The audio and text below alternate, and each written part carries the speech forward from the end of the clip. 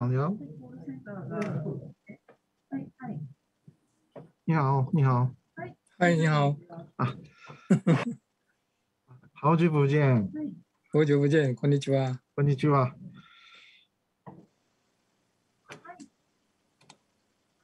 今日はよろしくお願いします。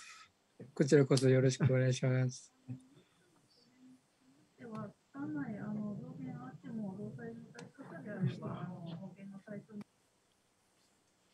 Hi, Dorothy.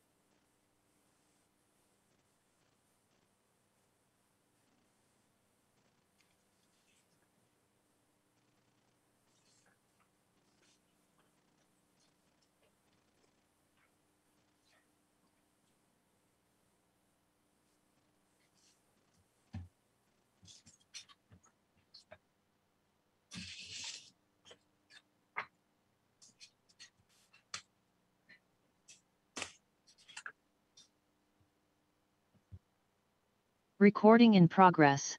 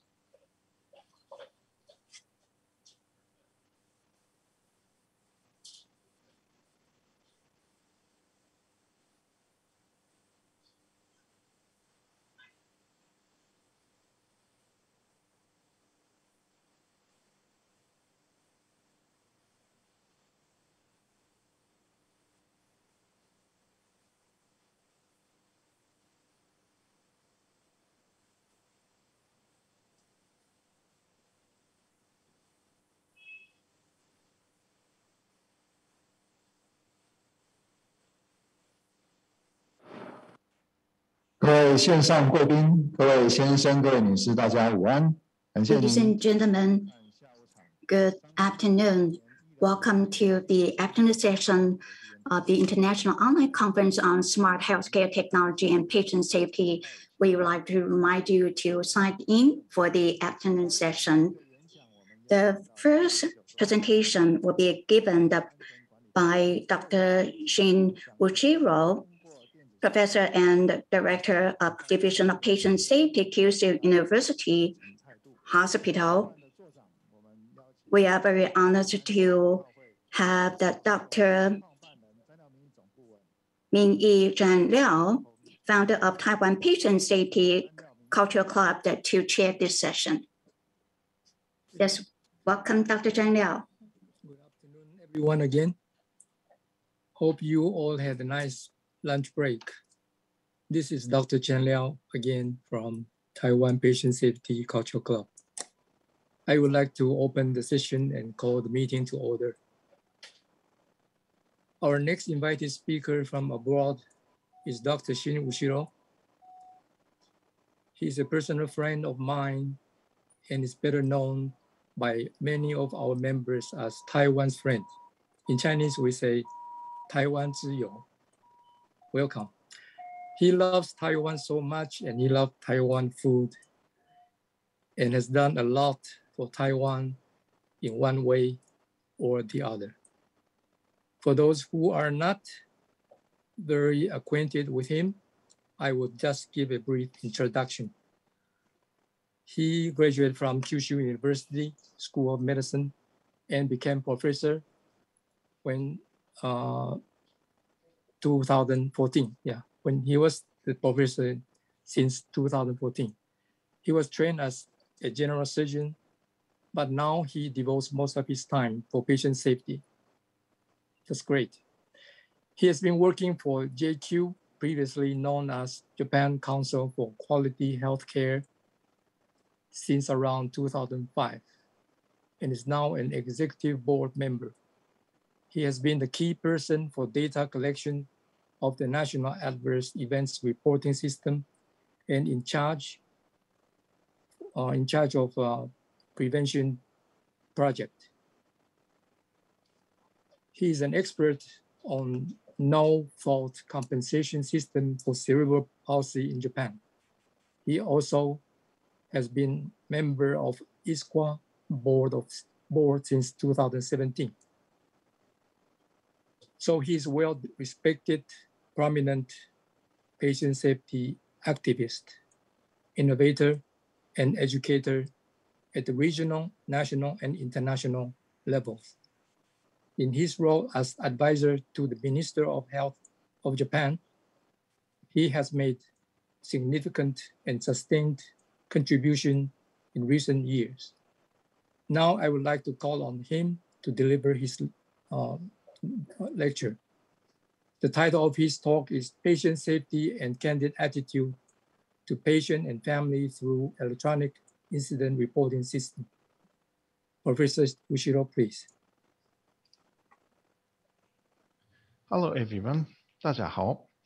I am Shin Ushiro of Kyushu University Hospital, Japan Council for Quality Healthcare, the Ministry of Health, Labor, and Welfare of Japan, where I work as an advisor to the minister. And I also work for ISQA, International Society for Quality Healthcare.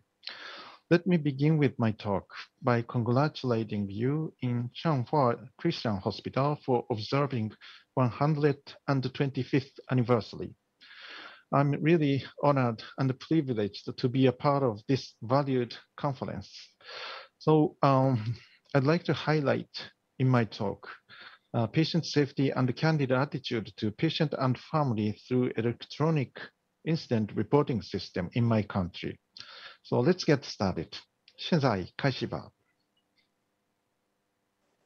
Okay, let me briefly describe my workplace, which is Kyushu University Hospital.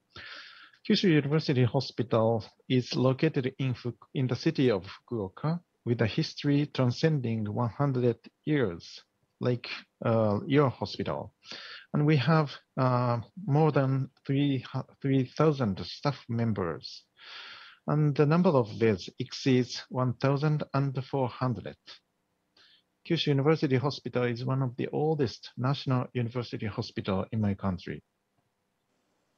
Well, I also work in a Japan Council for Quality Healthcare as a dual assignment, which is built into 1995 to initiate hospital accreditation in my country. JQ is funded by Japan Medical Association and the central government and other organizations related to healthcare. In addition, and obviously, JQ is one of the organizational members of ISQA, International Society for Quality Healthcare, as well as Taiwan Joint Commission. Here I listed the JQ's projects on quality and safety improvement. Here you see a hospital accreditation, and obviously we have two different reporting and learning system of medical institutions and community pharmacies. And we also have obstetric compensation investigation and prevention system for brain damaged baby called the cerebral palsy.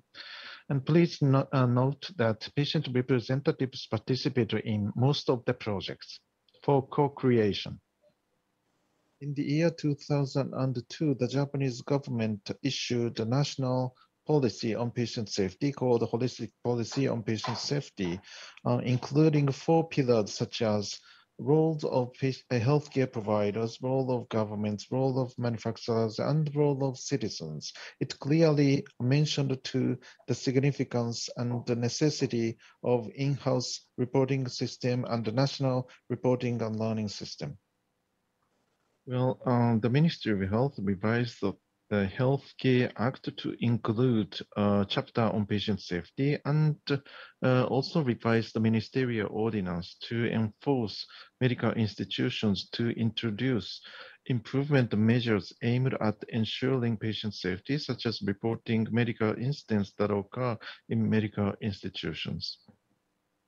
So now you see there are reporting and learning systems at 2 different levels, such as institutional level and the national level, operated by JQ. I have been working on both of the systems. Having observed the successful operation of the very first reporting and learning system, a similar system proliferated in my country, and I have been working on the first 3 reporting and learning system operated by JQ, and the last one, in other words, the latest one, is the investigation system of accidental death, operated by a different organization called Japan Patient Safety Research Organization. Okay, let me briefly describe the outline of our reporting and learning system, which is original one. And we receive adverse event and near-miss event through web-based reporting system, and we occasionally make on-site visit to medical institutions to collect further information.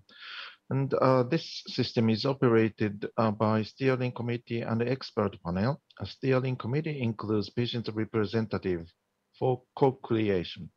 Our products are listed here: annual and quarterly report, monthly alert database, and we also provide a training program in which participants learn root cause analysis.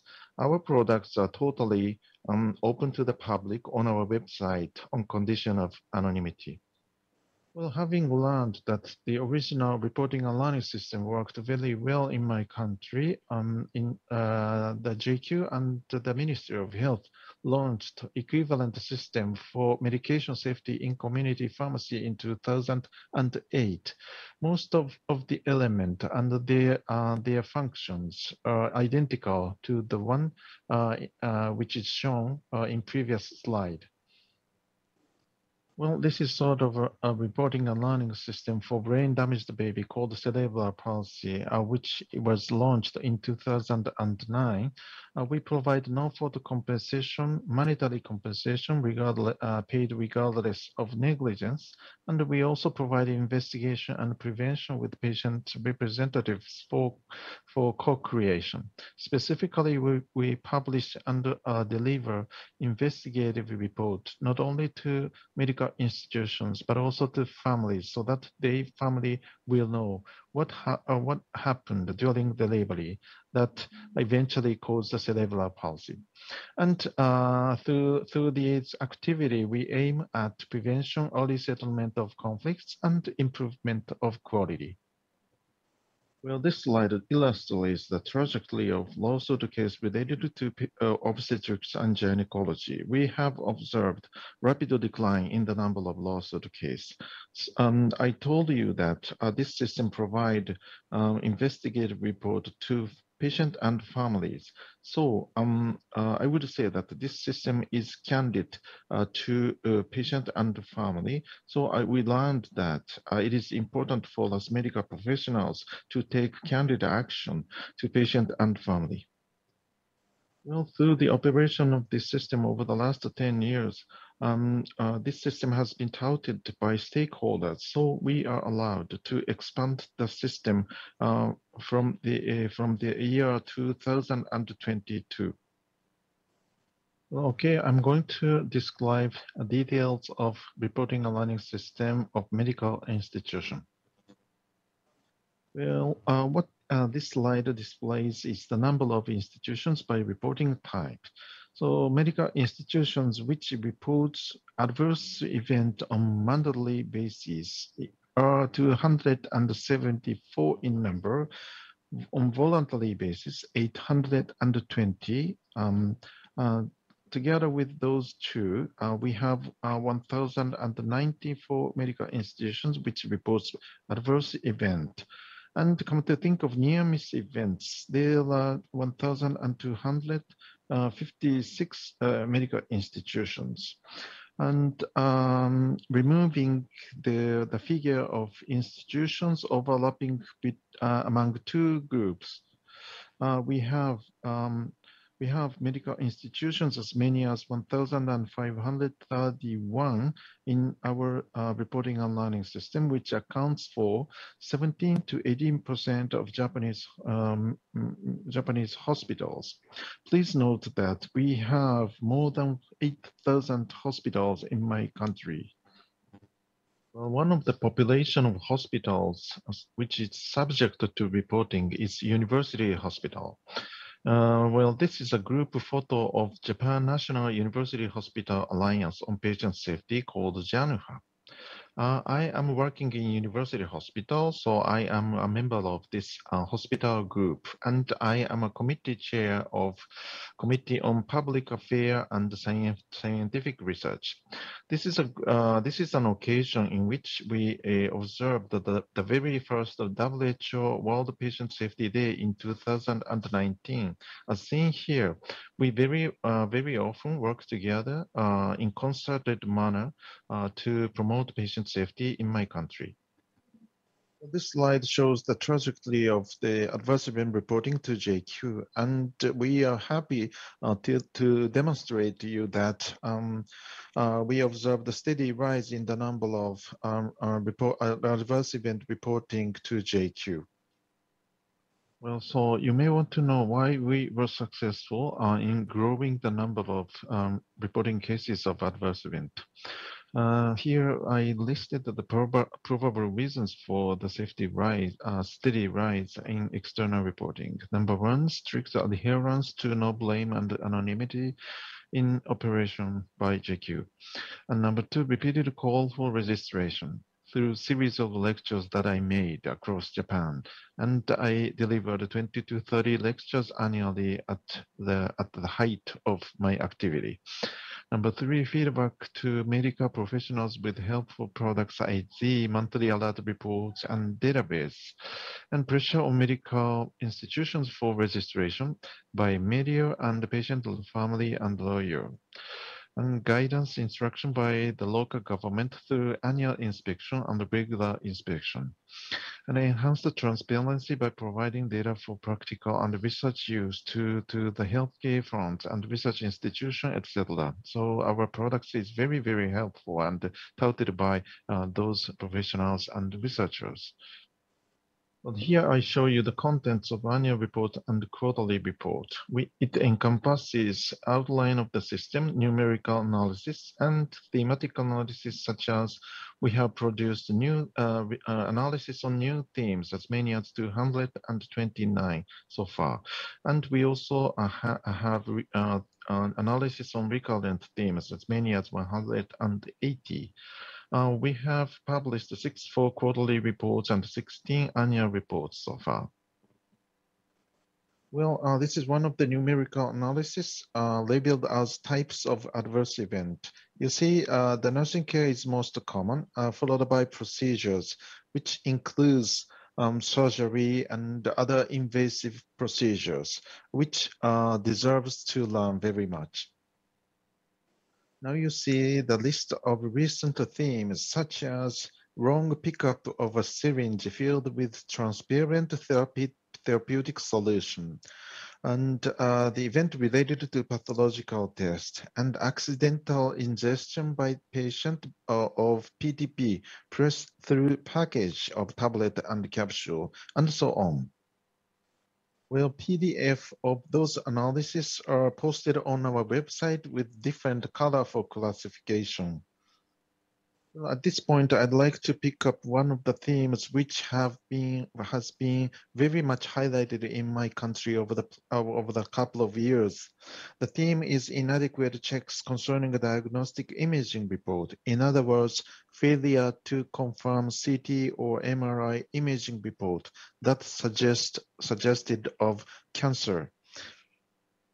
So I will show you the case reported to our reporting online system on this issue. What happened was that patient diagnosed with abdominal aortic aneurysm underwent CT scanning for following up the possible growth of it.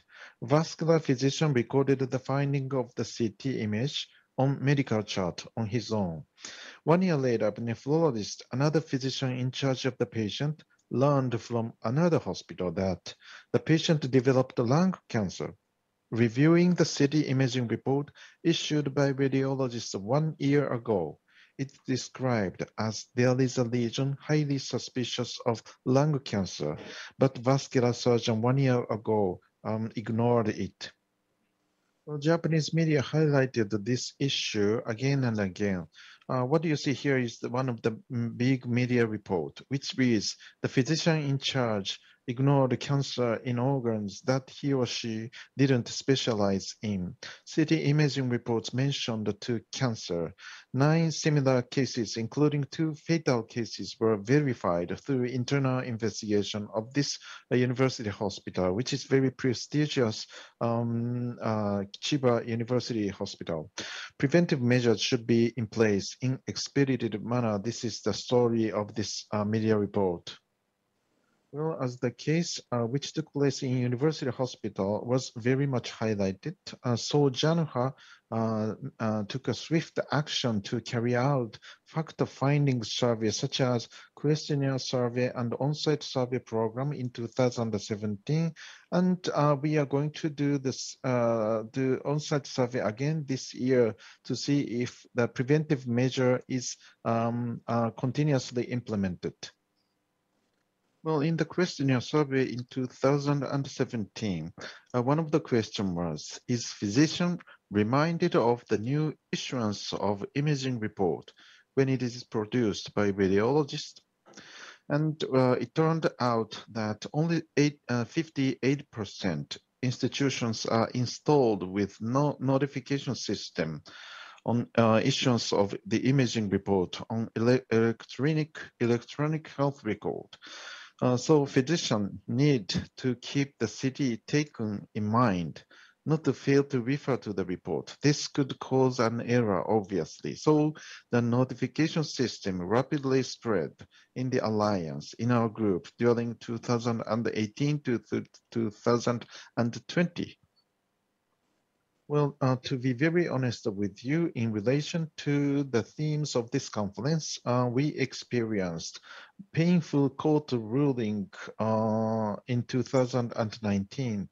The event took place in 2006. What happened was that physician in my university hospital overlooked a finding in CT imaging report that suspicious of brain tumor in the report.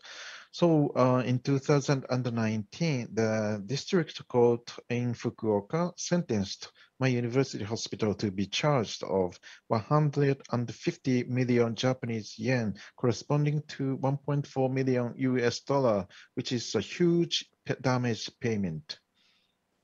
Well, in light of this, the stunning court ruling shown previously in the slide, I strongly suggested hospital director that we should equip a vigilance module on this issue in our electronic health record.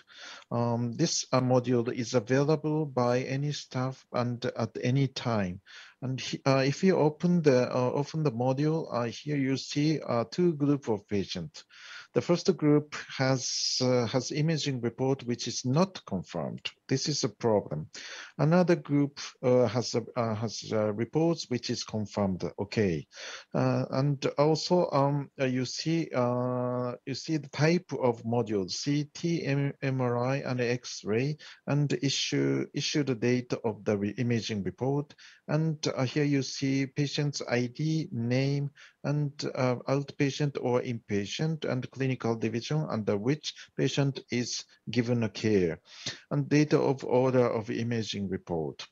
So you can browse many data on this on the imaging report.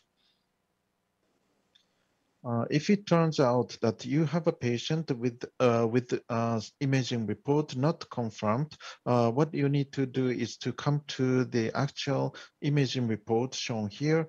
I'm sorry that most of the data is protected for personal protection, and what you need to do is to confirm this report in the beginning, and then you change the status of the report from not confirmed to confirmed.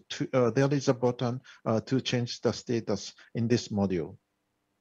Well, in tandem with installing sophisticated vigilance module, and I believe that we need to change our mindset and procedures to respond to disputable events. So once those cases are identified through incident reporting system, I have encouraged our staff to respond to those cases with principles of 3 don'ts, such as do not conceal, do not keep away, and do not deceive. The 3 don'ts rule is a subject to learn in orientation course for fresh staff members at the beginning of a new fiscal year. What is shown on your right is the slide for new staff. We may have favored 3 do's, i.e.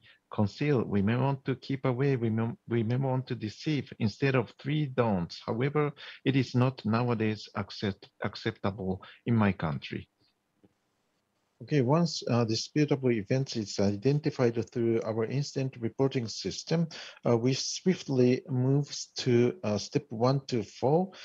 During step 1 to 2, we explore the nature of this event from clinical viewpoint to see if the case is negligent or not. And in step 3, we communicated with patient and family in very candid way, in very honest way. And in step 4, if necessary, we pay damage payment by indemnity insurance for settling the case out of court. And what is important is that points of contention have to be clear in written paper prior to the committee. The written document of scenario of the committee, including the contentious points, is produced by my division, which is Division of Patient Safety in advance of the meeting. And the document intends to break hesitation and reluctance by participants in the meeting during the discussion. Well, through the years of effort to promote candid action, candid response to disputable event in my hospital, I happened to learn that similar activity has been implemented in the United States, promoted by the Agency for Healthcare Research and Quality in the Department of Health and Patient Safety Movement Foundation, which is a private foundation. Dr. Liao Mingi, one of the moderator in this conference, is Asian focal point of Patient Safety Movement Foundation. The activity in the United States is called Candid, which means communication and optimal resolution. Okay, let me come back to our product, which is monthly alert. It includes logo, title, and key statement in different color. And what is unique about this monthly alert is to include illustration to facilitate a better and instant understanding of the statement. And on page 2, we included a couple of case presentations. And the last but not the least, we include preventive or improvement measures reported by medical institutions. And occasionally, we may include comments from our expert panel. Well, the monthly alert is delivered to Japanese medical institutions through a couple of channels, such as fax, and notice by central and local authorities and the website. Now it is delivered to nearly 6,000 Japanese medical institutions, accounting for 70% of Japanese hospitals. We produce English version of our monthly alert to be distributed globally through the project called Global Patient Safety Alerts, operated by Healthcare Excellence Canada. You can find a video clip to describe this project on YouTube. If you go to the video clip, you will first see the famous statement by Sir Liam Donaldson, WHO Patient Safety Envoy, which reads, "To err is human, to cover up is unforgivable, and to fail to learn is inexcusable." Next, you will see the image of cooperation between Japan and the United States to exchange knowledge and expertise through our monthly alert. And lastly, but not the least, you will know that there is an app on this project which works on your smartphone and the tablet device. Well, the next product I'd like to tell you about is the database of adverse event and near-miss event on homepage. And you can choose adverse event or near-miss event or both, and you can type keyword of your interest, such as dialysis. And you will see 706 cases are matched. And you can browse individual cases one after another by clicking the button shown here. And you can download the case of your interest onto your computer in 3 different formats, such as XML, PDF, and CSV. If you download the case in CSV format, it could be opened through Microsoft Excel, shown here. And each individual line indicates individual case, including coding data and the text data as well. We have included nearly 100,000 cases of adverse event and near-miss events so far in our database. Well, with the data stored in our database, a research project to apply artificial intelligence for analysis of incident report is now underway in my country, funded by the Japanese government.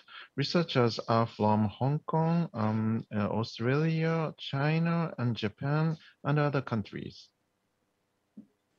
So please note that I am not a specialist for artificial intelligence, but researchers in this research group is now trying to figure out what is the probable cause of individual incident and explore the possible linkage between certain type of drug and a certain type of side effect through named entity recognition and the deep learning structures. So in order to do that, what we need to have is pre-trained text. So now we are producing hundreds of pre-trained text.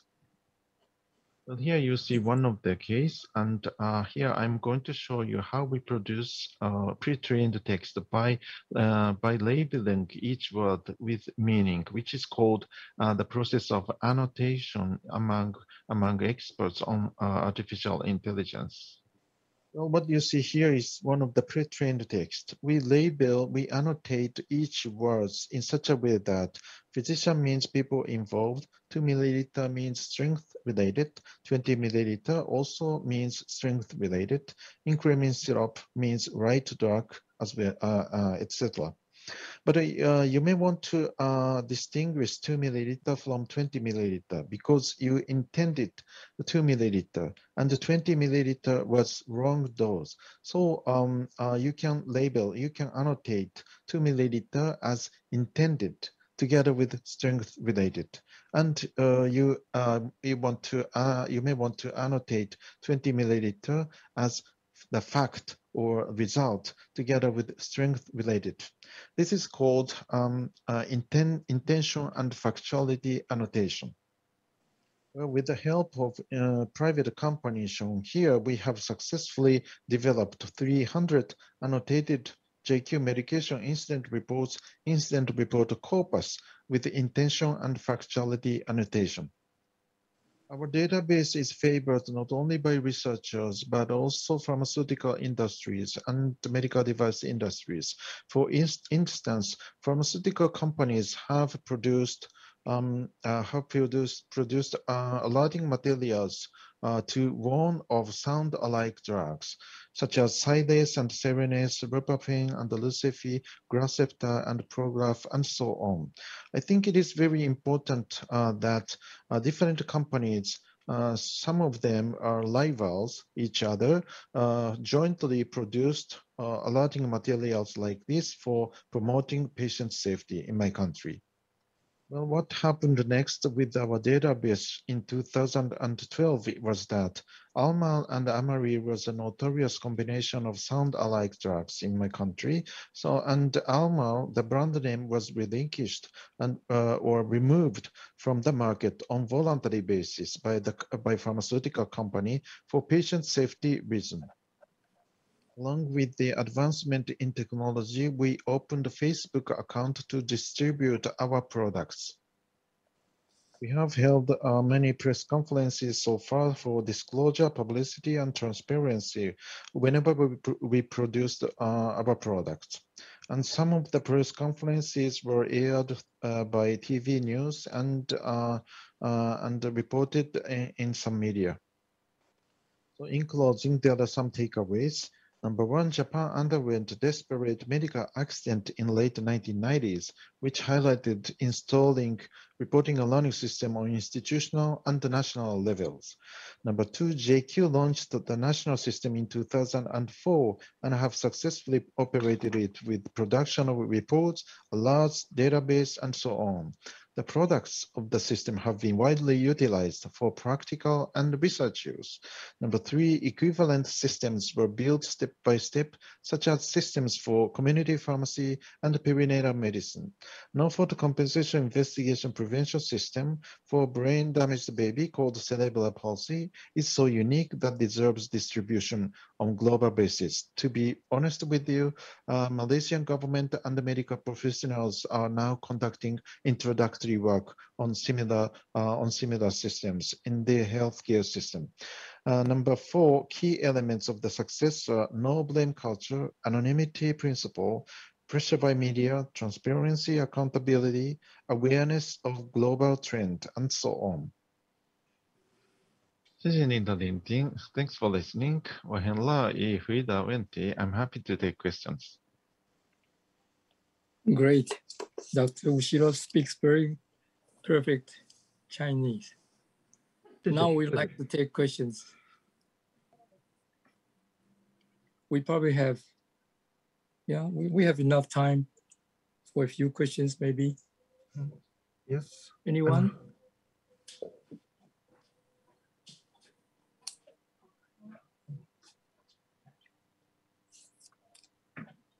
Okay, let me ask you a question.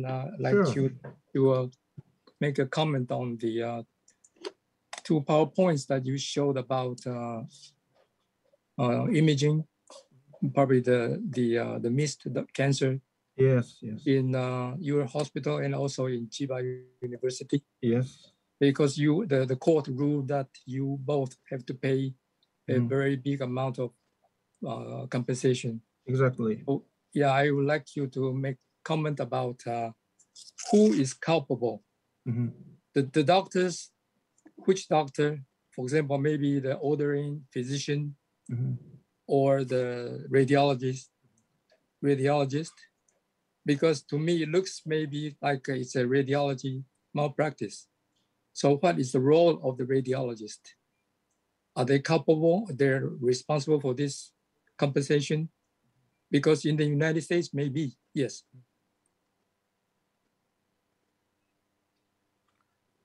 Okay, thank you very much for your comment. And in my country, and as you all know, that radiologists write down all the findings they identified, regardless of the degree. I mean, small disease and big disease, they all write down in CT or MRI imaging report. But if the finding is very urgent, if it is emergency, they call doctor by phone. But otherwise, even if it is small cancer, we have time before surgery. So they radiologists do not call doctors. They just publish CT and the imaging report. And the radiologists believe that physicians will read all the parts of the document. And physician will know about the unprecedented findings identified by radiologists. But through the experience of those events, which was aired and publicized by big media, radiologists changed their mind and they established a policy to call doctor as they did, and they also call doctor even if they find small findings. And okay, those who working in patient safety department like me also check the CT and the MRI imaging report. So I am in charge of confirming the imaging report, which is not confirmed by physician. So during the COVID-19 pandemic, as long as 1.5 years, I confirmed 9,000 CT and MRI imaging report in non-confirmed status. So, and I found, dozens of cases which contains unprecedented findings. Not all of them are cancer. Almost all the cases are now under observation, not urgent finding. But what we are doing to respond to this type of event in my country is what I described right now. Thank you. Yeah. My curiosity is just to know who should pay for compensation. Yeah. The hospital pays for every... Okay. Yeah. Great question.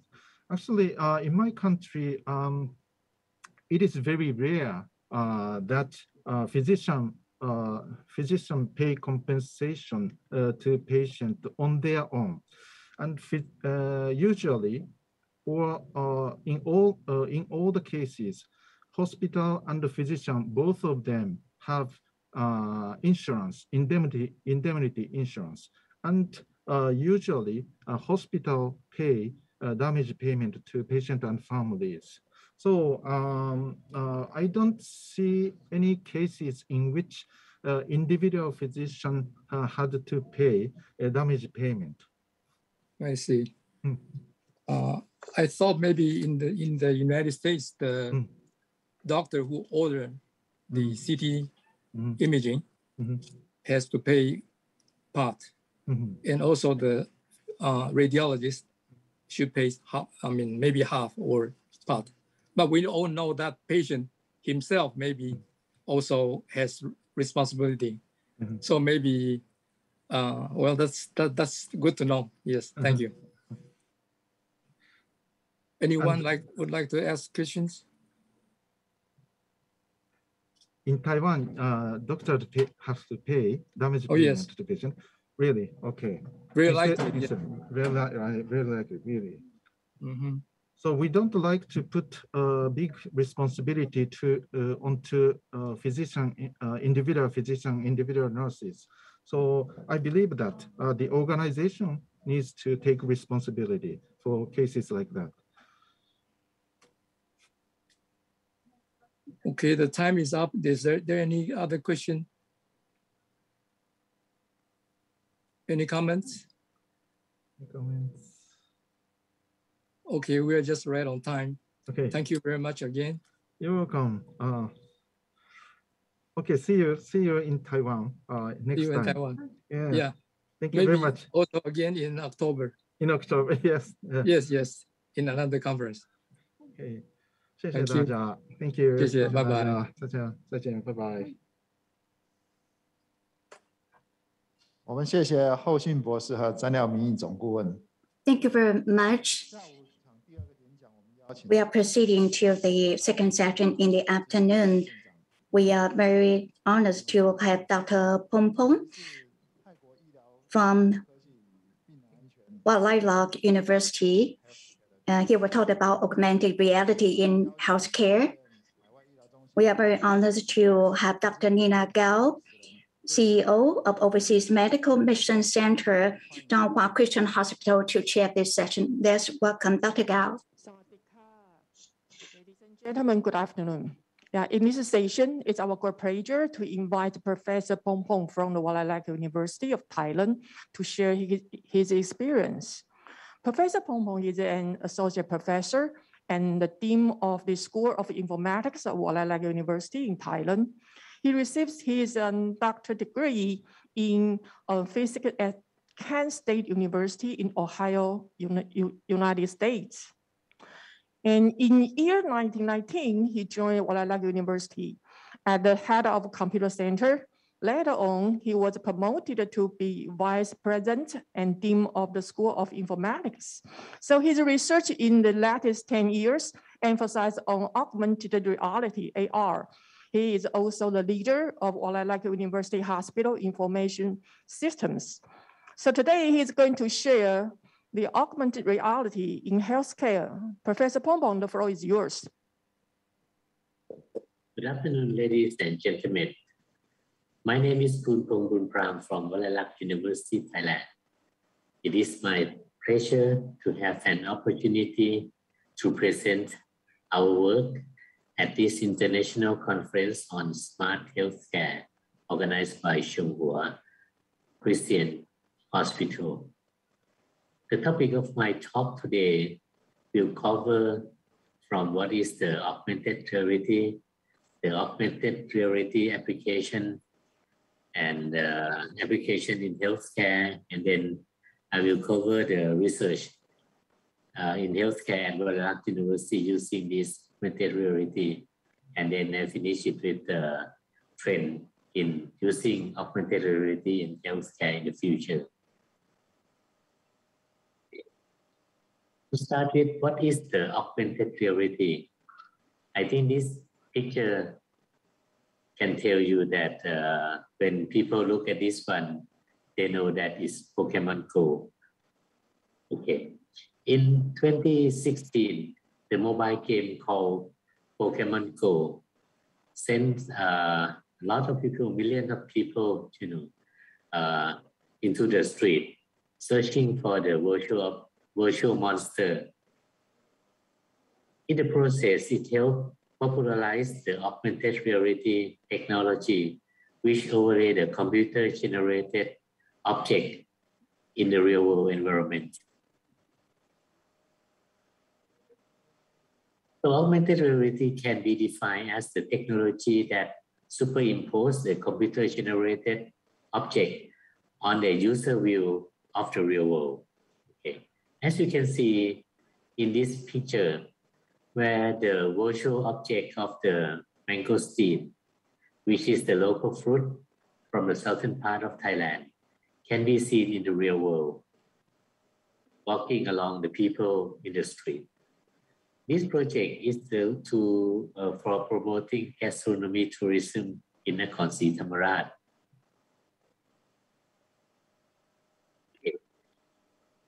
Next thing that people always get confused is that what is the augmented reality and what is the virtual reality?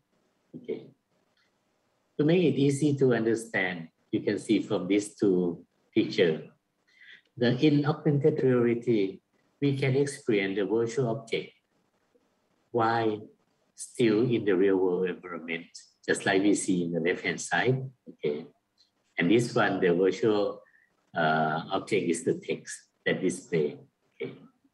But in the virtual reality, we totally immerse into the virtual environment. Okay.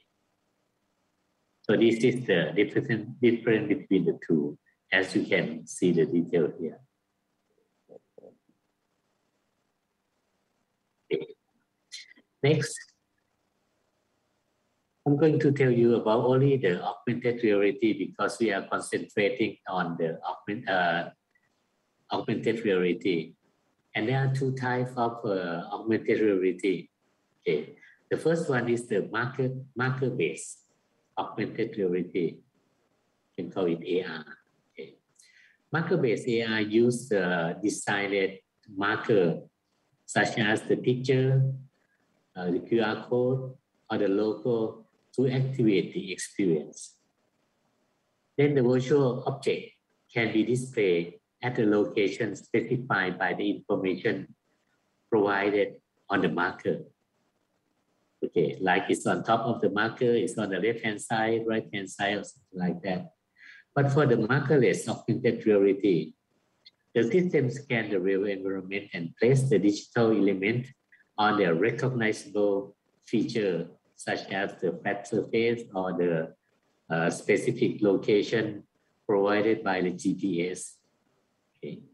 So instead of being tied to the marker, the markerless AR, the digital elements are placed based on the geography. In our work, we are using only the marker-based AR. So I will concentrate only on the marker-based AR. Okay. The marker-based AR work by using the mobile camera, scanning a marker which trigger an augmented experience, whether it's the object, virtual object, or the text, or the video, or the animation. This object will appear on the device, so you can see it on top of the marker. Okay. It's usually requires the software in an application which enables user to scan the marker from the device using the camera that feed the picture into the system. Okay, as you can see in the diagram. There are many devices that can be used for the AR application, ranging from the very costly one like a Google Glass or the HoloLens, or new intelligent glass like the Oculus Smart Glass. But it can be used by the tablet or the smartphone as well. Okay. But in our system, in our development, we are concentrating on using the tablet or smartphone is much cheaper because the device like HoloLens, Microsoft HoloLens, it will cost around $3,000 to $4,000. But in Thailand, it will cost about $6,000, which is quite expensive comparing to the tablet or the smartphone, which costs only a few hundred $.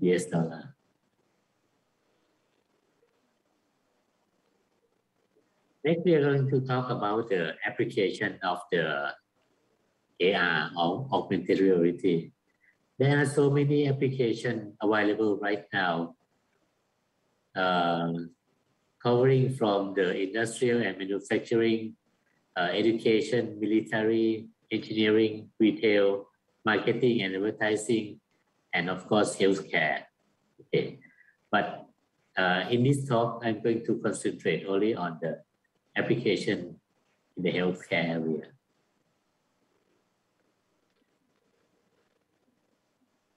Okay. Since the augmented reality or AI is not limited to the gaming arena only, so the technology is creating the big wave in healthcare. Okay. AI in healthcare has created the future of limitless possibility. There are so many areas in healthcare that augmented reality can be applied to, but I will concentrate or emphasize on only 3 areas, such as the healthcare operation, diagnostic, and training.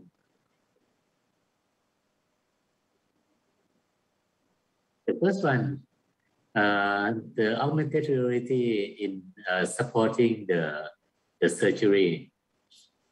The doctor can use a new augmented reality technology to superimpose the image or the model from the medical scan, such as MRI or CT scan, on the patient body, especially on the specific area of interest or surgical site, as you can see in the picture. Okay. In this picture, the surgeon can view the medical scan display above the patient's surgical site, making it easy for the surgeon to operate on the patient with high efficiency. This is the work that has been done at Johns Hopkins Hospital.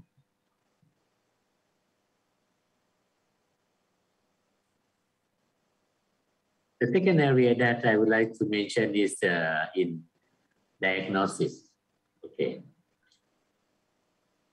The application allowed putting together and visualizing all the patient information, such as the symptom or result from medical diagnosis.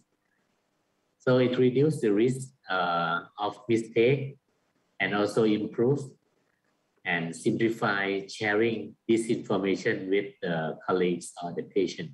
Okay. For example, on the left-hand side, you can see that the augmented reality technology can display a map of the vein on the skin surface so that the nurse or the medical doctor can identify exact location of the vein, blood vein. Okay. In another example, the dentist can visualize the patient's teeth before the treatment, and after placing the simulated version on the patient's teeth, so the patient can see what it looked like after the treatment. Okay. In the third area is for practice or for training.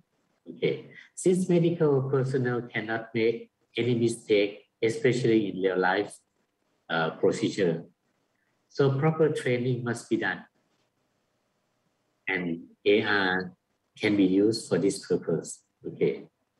Today, many medical university or institutions are beginning to implement AR into their curriculum to provide the student with valuable hand-on learning experience. Okay. The technology can allow the medical student to visualize and practice theory during their training. Okay. With AR application, students can check out the overlay anatomy data on the 3D human skeleton. The visualization would help them understand better how the human body works.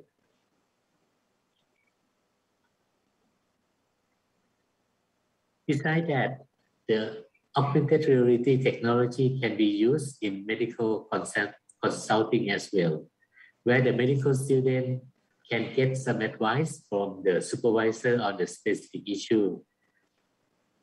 So both of them can see the same thing and discuss about the same topic, the same specific point. This can be done either by both student and the supervisor are in the same place, or they can be in different locations, but in the same network. So it will be very helpful in study the many things in the medical area. Now coming to the work at the Walalak University. As you can see in this picture, the medical student can study human anatomy with the system that we have developed. Okay, here at our university. And the system that we developed here can be used with the tablet or the mobile camera, mobile phone. So it's much cheaper than using the device like HoloLens, as I have mentioned before. Okay.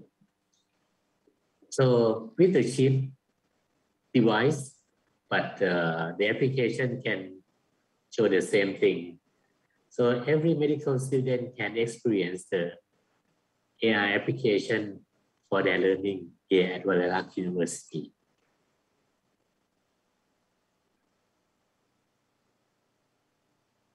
Besides that, our system can also be used as a collaborative system as well, where the two or more people can study the same specimens simultaneously, even though they are in the different place.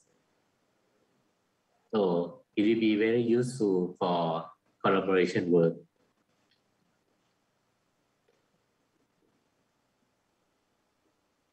This is another example of how we use the augmented theory to study the human anatomy, where the medical student can use their own hand to study the anatomy. Okay, as you can see that they can study the muscle, the blood vein, or the skeleton, and they can check whether what part of this skeleton, how to call it or something like that.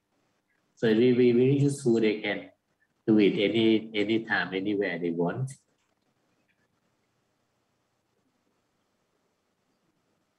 This is another work that we developed at Walalak University to train the nursing student to sense the patient pulse, vital pulse. With the augmented reality, the student can visualize the blood vein so that they can measure the vital pulse correctly.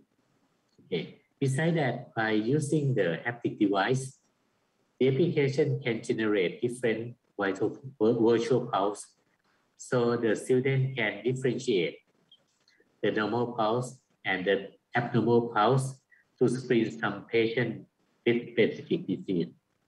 So this is very useful for training the nursing student to identify the patient.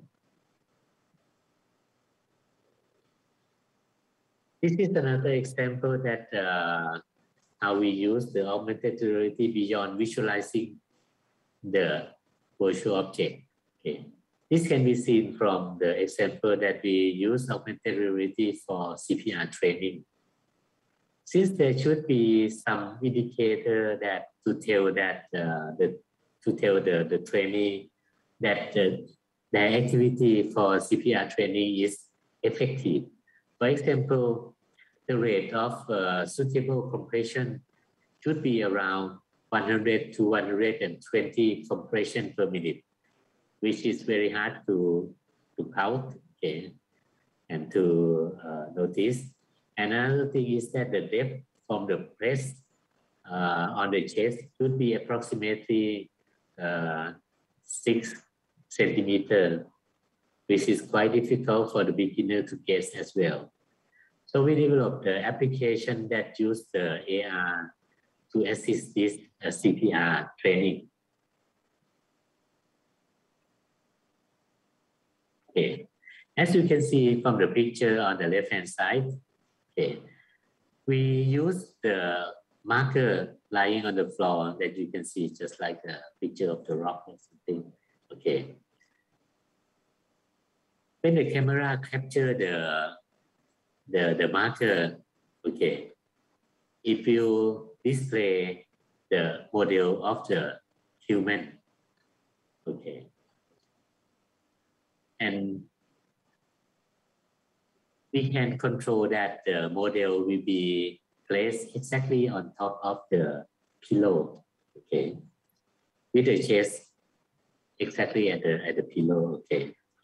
And if the pillow have some density close to the human body, then it will be very, very good for the experiment, okay.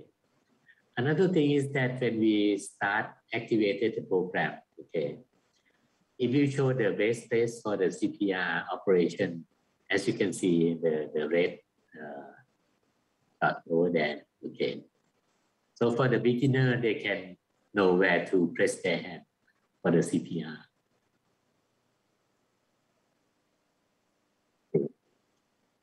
After we get the first one, then we put another marker, the second marker You can put it on the hand or on the glove, or on top of their hand. Then the two marker will be calculated. Okay. The beauty of the marker base is that the two marker can be interact. Okay. Like the first marker lying on the ground, the second marker is on the hand. So they can calculate. So we can calculate the distance between the two markers. So when we press our hand on the virtual body or on the pillow, okay, then it will calculate how deep we press it on. If it's about 5 centimeters or 6 centimeters, we can see that the green circle coming up on the top right. Okay, so we know that we press at the right depth. Okay, after that, we can the system will calculate how many times that we press in 1 minute, and then it will show that on the last picture that in 1 minute, the status of the display for the compression will be shown. Like this one, we can see that in 60 seconds or 1 minute, the compression time, the compression is about 106 times, which is quite okay for CPR training. Okay. And this is the last project that under developing at our university. We try to use the marker-based AR to map the virtual brain model into the exact location of the patient head. Okay. The virtual brain later on can be the model from the CT scan or MRI. Okay. This can help both the medical in the medical training and also in the surgical operation, because after we put the virtual brain into the exact position, even though the patient moves their head, the brain will move along with the head as well. Okay. So this is the research work that we have done here at Liao University related to the application of augmented reality in healthcare. Okay. The last part of is the future trend. Okay. With the advance in technology, especially in the infrastructure and the device, many applications can be done. For example, the remote training, remote collaboration can be done easily. Okay. Also with a new powerful device, which of course will be less expensive. Okay.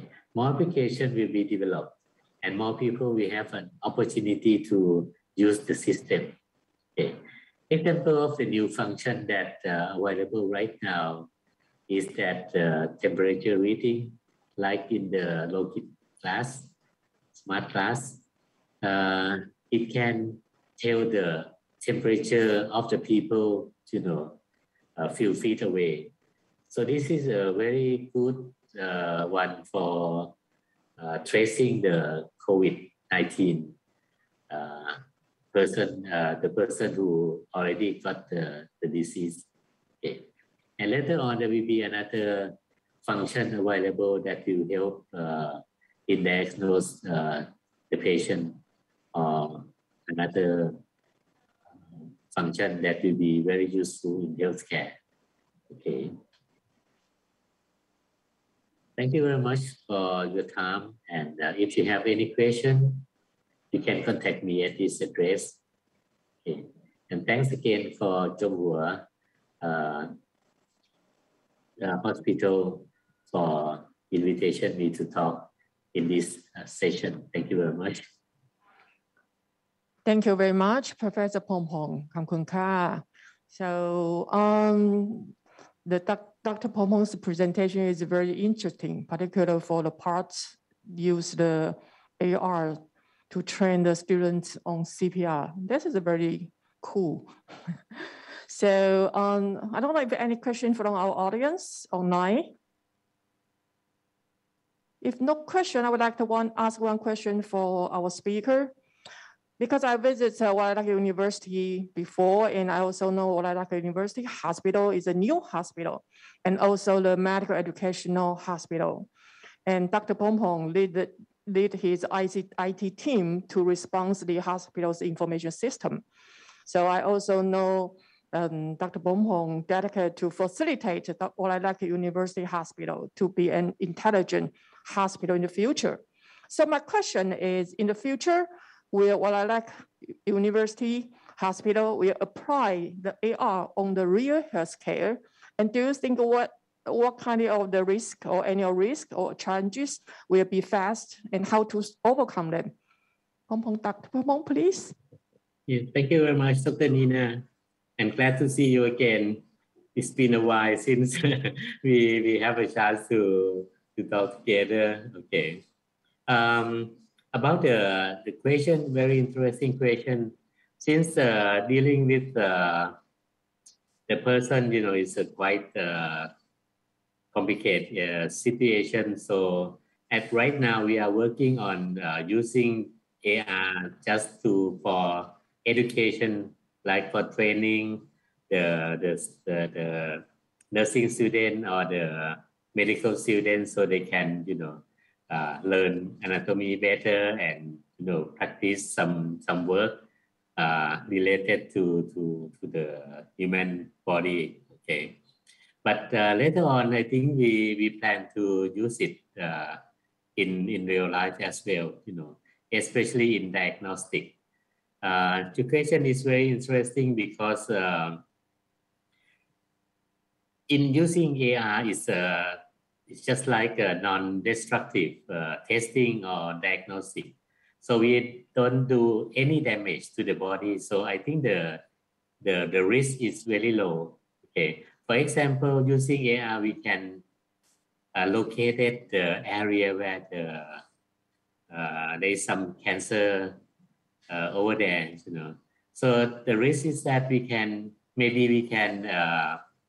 mislocate the location a little bit, but it's better than just guessing where is it. So I think that's the risk that we can see. But in the future, if we can have new advanced device or more experience in doing some research, we can use AR to locate the area that we would like to work on accurately. And I think as I have mentioned something about the application, augmented reality, especially in marker base, we can locate it, the object, any virtual object anywhere we like. So just like the last one, you see, we try to put the image or the model of the brain into exact location, and with the marker we can fix it.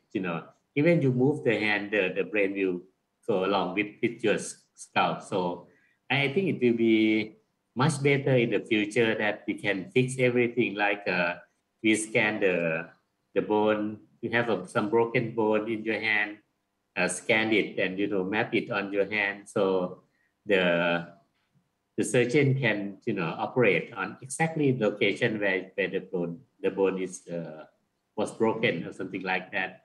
So it just this process will help not directly operate, but it will help in making operation or treatment efficiency, more efficiency. I think that's the purpose of this one, and I think we try to work with the medical person to make it to be the real the practice. Thank you. Thank you. Could I know that if you would like to apply the AR on the medical healthcare, do you think you need to increase a lot of budget on that? Yes. In fact, because because we don't have big budget, so we are trying to operate it, working on the smartphone. But in the future, the price for the smart glass is cheaper, so it will be easier for the medical doctor, just wearing a glass, and he can see, getting all the information about the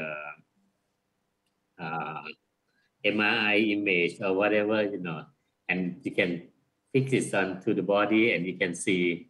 So it will be very easy to diagnose the patient, and then I think it will except for the device. I think the rest is not so expensive. But if we get a good device, it will be much easier to get some work done easier. Yeah, that's all. Thank you. Yeah. Thank you very much. Yeah, I think our time is almost up. So thank you very much again for our speaker, Dr. Pong Pong. And I hope that I can see you soon in Thailand. Okay. And also maybe you can come to Taiwan again. So see you. Bye-bye. Thank you very much. Thank you very much, and hope to see you again. Goodbye. Bye. Thank you. 再见。 Thank you very much, Professor Pong Pong and Dr. Gao. Coming up, we are very honored to have Dr. Kampi Lin to give a talk on the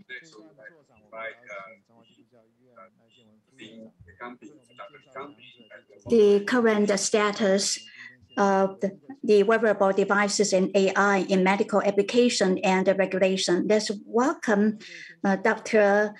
Lai Jianwen, Vice Superintendent of our hospital, to introduce Dr. Lin. Good afternoon, everybody.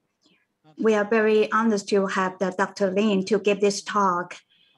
His topic is the current status of wearable devices and AI in medical applications and regulations. Professor Lin is the distinguished professor at the Department of Electrical Engineering, Zhongyuan University, as well as the director of the Medical Devices Technology Translation Center.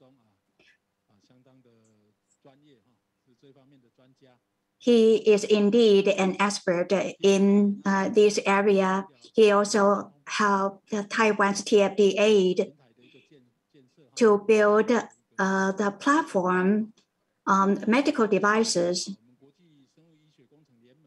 Dr. Lin is also the Secretary General of IFMBE and the members of IAMBE. He's also the editor-in-chief of JMBE.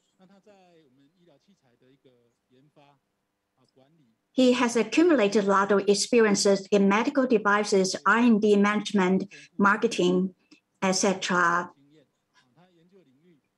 His research area is mainly in the processing of healthcare imaging and also processing of the biomedical signals. Artificial intelligence has played an increasingly important role in Taiwan. However, there are concerns about moral issues, privacy, and also the reliability, transparency. Countries around the world are enacting regulations on the application of AI in different areas. However, our goal is to build an excellent and reliable healthcare environment. So Dr. Lee talked about some of the regulatory matters on the application of the AI and wearable devices. Without further ado, let's welcome Dr. Ling. Good afternoon, everyone. It is my great honor to have this opportunity to give the talk in this conference. Due to the pandemic situation, we unfortunately cannot have a face-to-face discussion. I still expect every participant, everyone can enjoy this conference. My topic is provide some thoughts on the current status of medical device regulations for wearable device combined with artificial intelligence technology and the opportunity to apply new technology to implement into wearable device.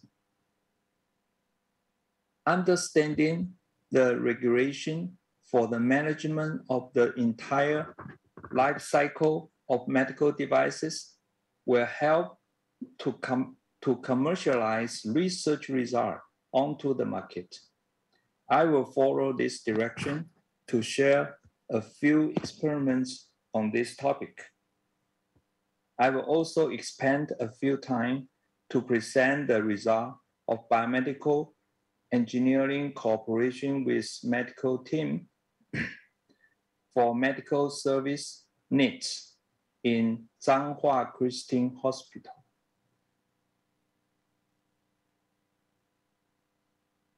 Since my talk may involve the thoughts of artificial intelligence technology, I would like to share a picture to you. Can you figure out what is it by your observations? What may be the result recognized it by an artificial intelligence technologies? Let's check this possible result later. Let's first review the differences of regulation in technical characteristics between the traditional medical device regulations and the artificial intelligence-based medical device regulations. Traditional medical devices is an entity, a physical device, and its function after leaving the factory is fixed. Both maintenance and updates, they must be carried out according to the accurate condition of entity. As for software as medical devices, there is no entity.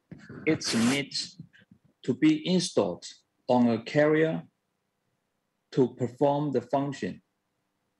The product performance is fixed after leaving the factory, but it is easy to improve the performance, and it can be carried out on site, remote, or automatically update according to needs.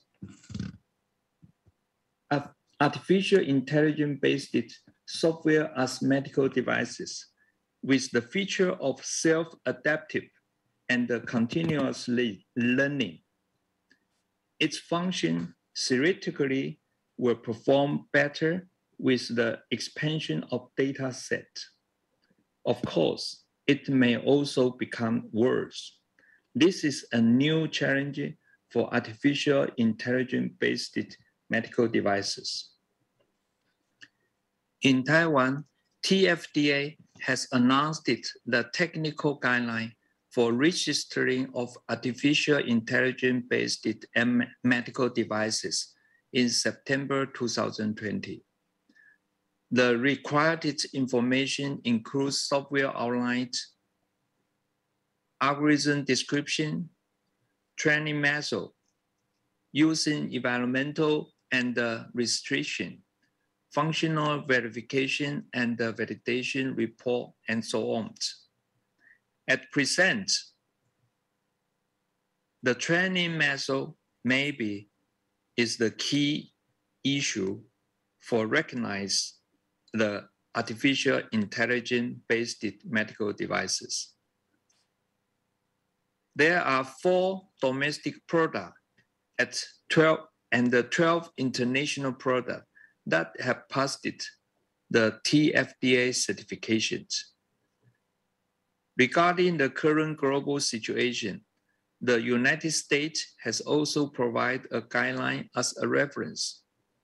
The Europe unit is still in discussion. South Korea and the mainland China have already had regulations which are worth continuing to follow up as our reference. Next, I would like to introduce a case of artificial intelligence-based wearable medical devices. This case is to measure long-term blood pressure during sleep. Wearable devices that we commonly have now used it in measure physiological signal parameter or vital signs, including clothes, watches, bracelets, rings, glasses, belts, and so on. These wearable devices often use some engineering technology, such as optical sensing, electrical signal sensing, displacement or motion sensing, or temperature sensing technique.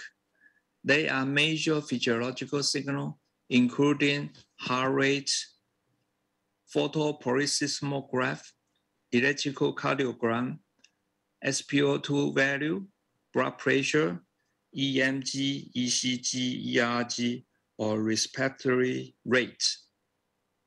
It is worth mentioning that there is currently a lack of a simple, effective, and easier to use wearable device for long-term blood pressure monitoring.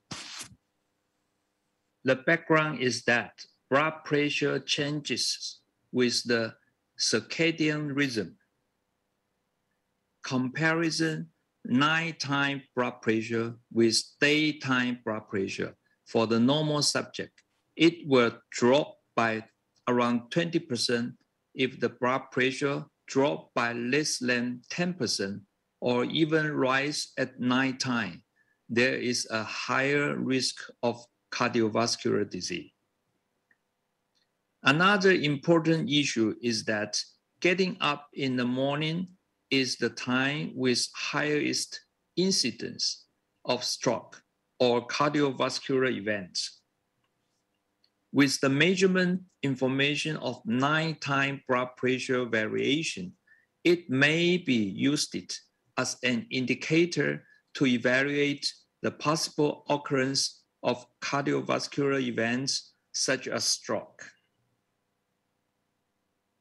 The criteria of our design of this long-term blood pressure monitor is that we can measure blood pressure information during sleep for a long time continuously. Therefore, we need to be non-invasive automatic measurement, low interference, easy to operate at home, and easy to wear. This is the spatial technique designed with electrical cardiogram and the photoporisismogram measurement. We implement the device as an electronic device to measure the major parameter of ECG and the PPG to achieve this long-term blood pressure measurement model. This is a verification comparison result of systolic and diastolic blood pressure obtained by an Omron blood pressure monitor as gold standard, measured it once every minute for 30 minutes. The mean absolute difference is within 4 millimeter mercury, which meets the blood pressure acceptable requirement less than 7 millimeter mercury. And then we measure different subjects that perform acceptable result of the long-term blood pressure values. These are preliminary tests. The most important sign is that this measurement is possible to obtain the information of blood pressure variation and the changes during sleep. For this kind of technology, the future commercialization can be considered to follow as a health service software product and promote it into the consumer market, or to follow the traditional medical device requirement as a fixed function and use it in hospital. It can also follow the guidelines of artificial intelligence-based medical devices as a continued optimization medical devices, which is our expectation, and still looking for possible clinical application. If so, then based on the proper post-marketing development and the feature of long-term blood pressure measurement by wearable medical devices, I would like to make a simple conclusion here. That is, we must continue to collect clinically meaningful data and avoid to use the bad data and the bad algorithm on the artificial intelligence model. In addition, any artificial intelligence-based medical devices to validate the artificial intelligence model must continue to focus on risk and the efficacy together. We cannot just focus on performance and ignore patient safety and the risk. Now, let's look at this picture again. It may be a duck that can swim with 2 feet and 2 wings, or it may be a rabbit that has 4 feet and no wings. It can swim or not, we don't know. Therefore, I want to use this opportunity to highlight that the integration of the medical healthcare team and the technical team is extremely valuable to work together to develop a simple, small, smart medical devices with wearable technology and artificial intelligence technologies.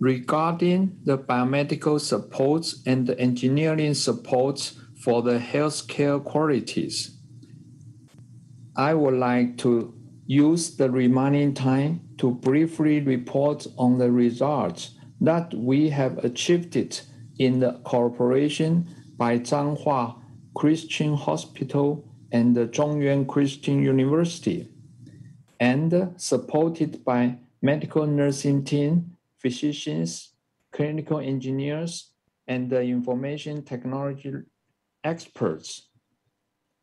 This is an integrated cooperation diagram that integrates the medical system and the clinical and the biomedical engineers. It is focused on the medical needs. Alarm fatigue reduction is one of cases of our collaboration. The main purpose is to apply engineering technology to reduce false alarm and achieve the purpose of precision nursing care. Through approved IRB, it has around 94% of the false alarm reduction can be achieved. We have presented the preliminary performance at the international conference in Singapore. Academic journal is in draft. Clinical evaluation are continuous undergoing. Another collaboration is to perform endoscopic hepatic ulcer breathing imaging examination with an artificial technology. Through approved IRB from 2020 to now, it includes a set of artificial model software and the user interface that can provide recommendation, references, and validations to the physicians. Since it is a very popular topic, we have had an oral presentation in an international conference and published 2 academic journal papers with impact factor 1.55 and 4.24. In summary, the resource of biomedical engineers, clinical engineers, and the information technology experts, I believe the support in Changhua Christian Hospital can provide medical service, nursing care service, and high quality healthcare and medical cares for the patients. This system in Changhua Christian Hospital must be a very important and valuable system. We are here to witness and expect Changhua Christian Hospital to be more successful in the future and contribute more to our communities. This is my today's presentation. I would like to congratulate Changhua Christian Hospital a very happy 125th anniversary. Best wish everyone healthy and stay safe. Thank you very much.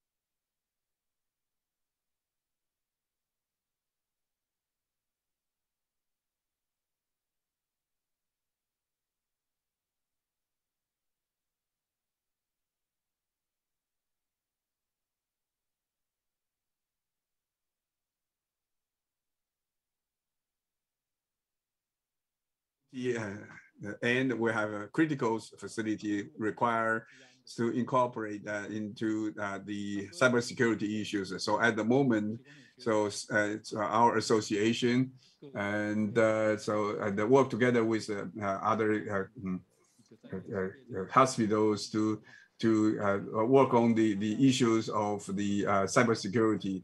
So with regard to the wearable device and the artificial intelligence or the software application and the development, so we work together with FDA, and so we learned that there are new regulations. So in the future, I think we should have many meetings to apply this field. Our hospital also have many collaboration projects with Professor Lin, ongoing projects. So are there any other questions for Professor Lin?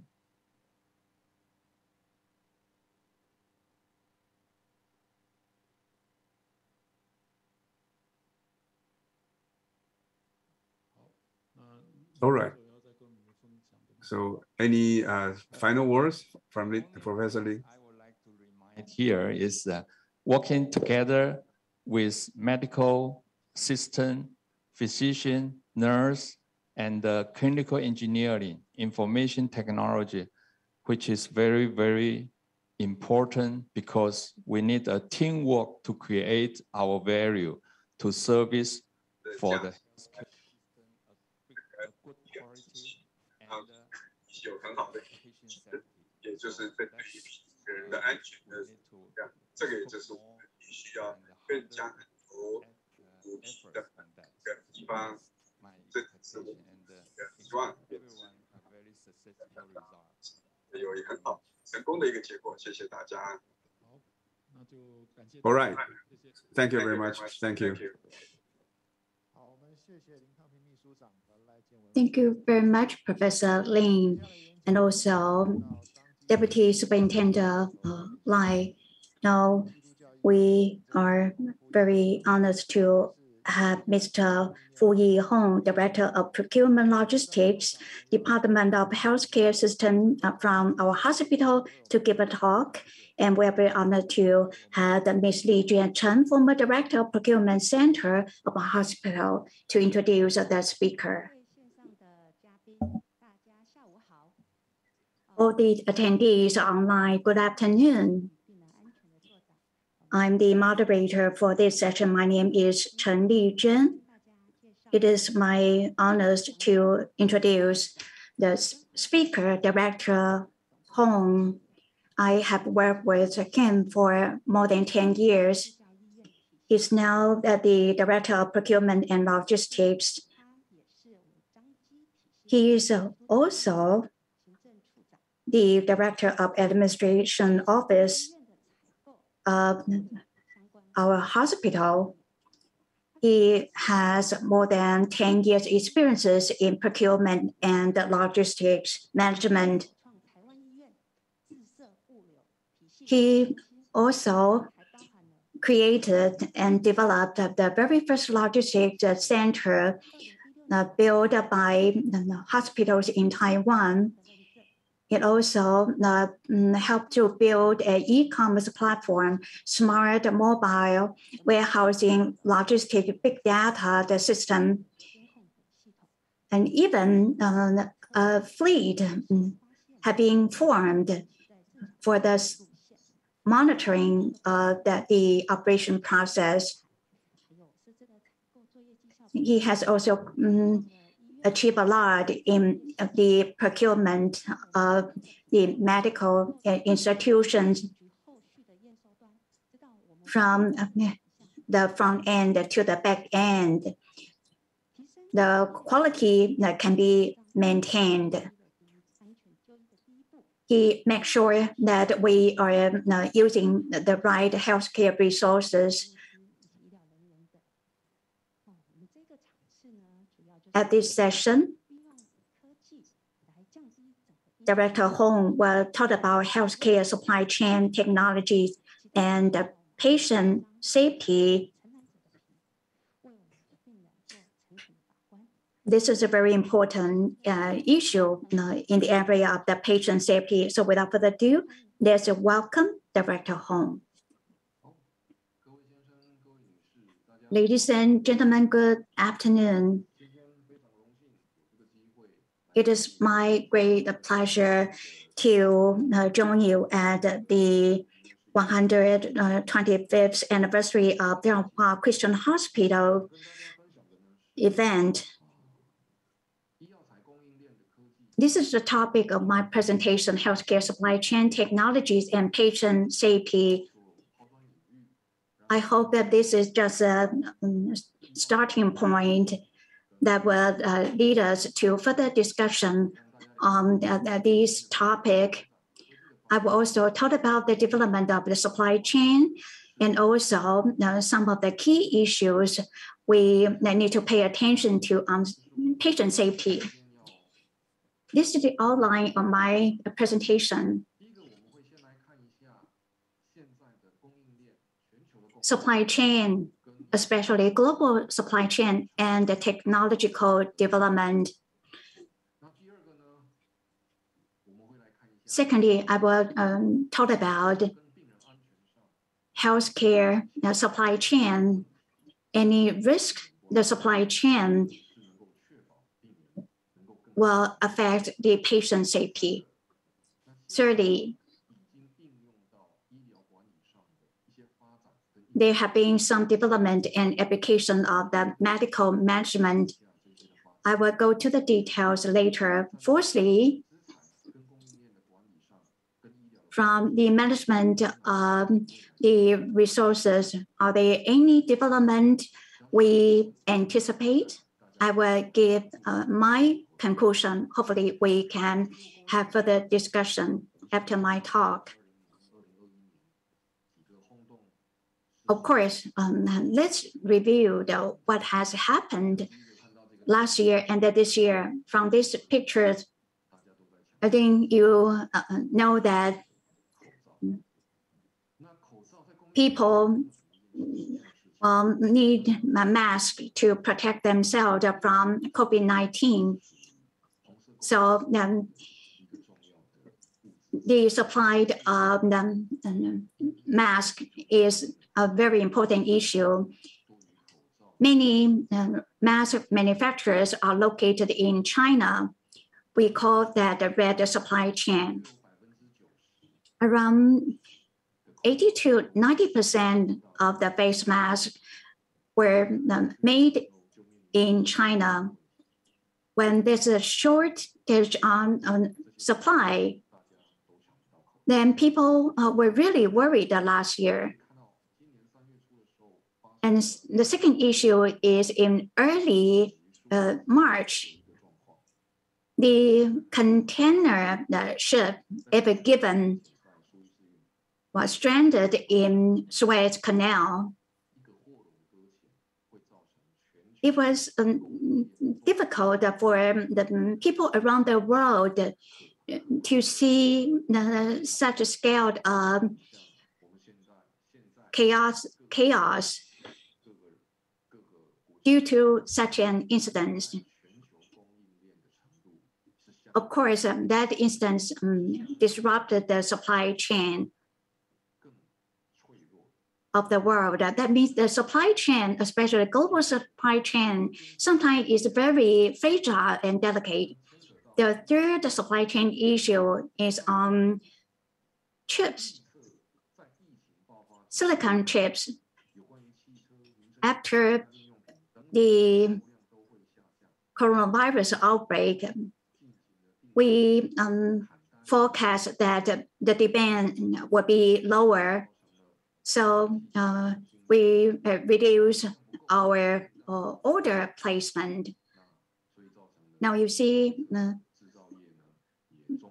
the manufacturers also cut down their production capacity. The result is the shortage of chips. So many countries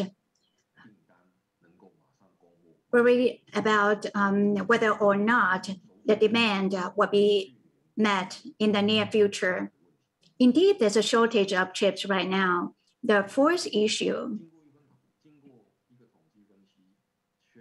through the analysis, we found that the loss from the counterfeit drug is around 200 billion US dollars. This is just economic losses. If you count the damage on the patient side, on our health, the number is even bigger. One of the examples is the COVID-19 vaccine. Since there's a shortage right now, we also see the counterfeit vaccine, fake vaccine in the market. Even some countries were deceived to sign a contract to buy the substandard vaccines. This happened because of the problems in the supply chain. Let's go back to look at the supply chain management. Supply chain management is to pursue the efficiency of the upstream and the downstream collaboration to reduce cost, and also to leverage competitive advantages. Supply chain always focus on efficiency. What people need is to receive the products now or just in time. A lot of the sales on the internet through e-commerce need to provide timely delivery. That's a key point in the supply chain management. There are two major goals of the supply chain management. Number one, global optimization. I talked about efficiency earlier. And here, this is global optimization, including cost, shipping, and also inventory, and also marketing. The second goal is managing uncertainty. So from sales going back to the shipping, raw material, there are so many uncertainties in the supply chain. So one of the goals of the good supply chain management is to manage such uncertainties. Next, I will talk about the evolution of supply chain.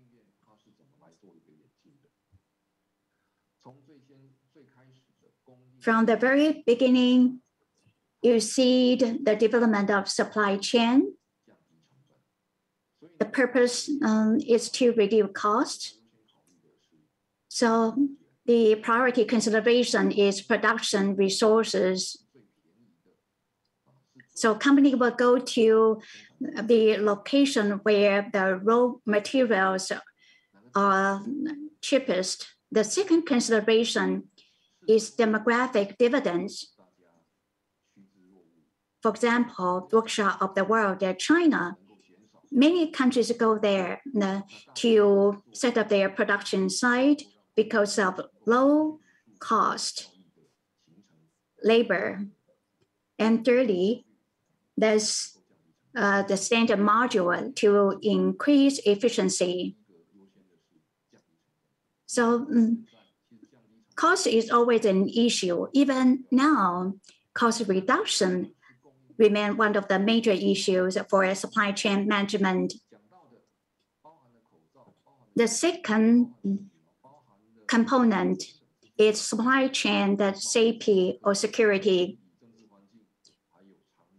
The supply chain disruption I just talked about regarding masks or the chips are probably attributed by the trade war and technology war. Even some geopolitical tension comes into play in the supply chain disruption.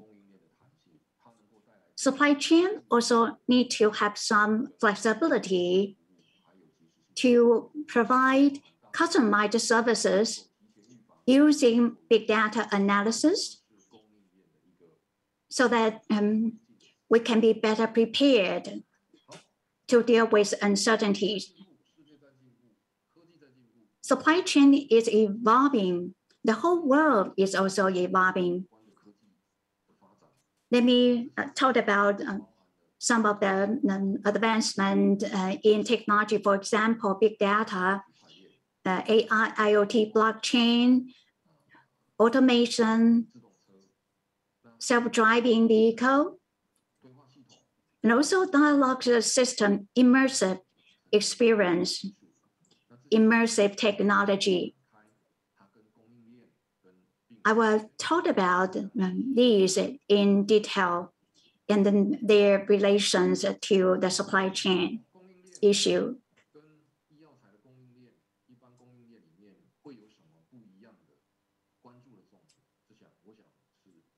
There are some differences we need to talk about in terms of the supply chain of the medical resources and the products. The benefit of supply chain management is to reduce costs and increase efficiency, especially when we talk about medical safety, consideration for medical materials and products.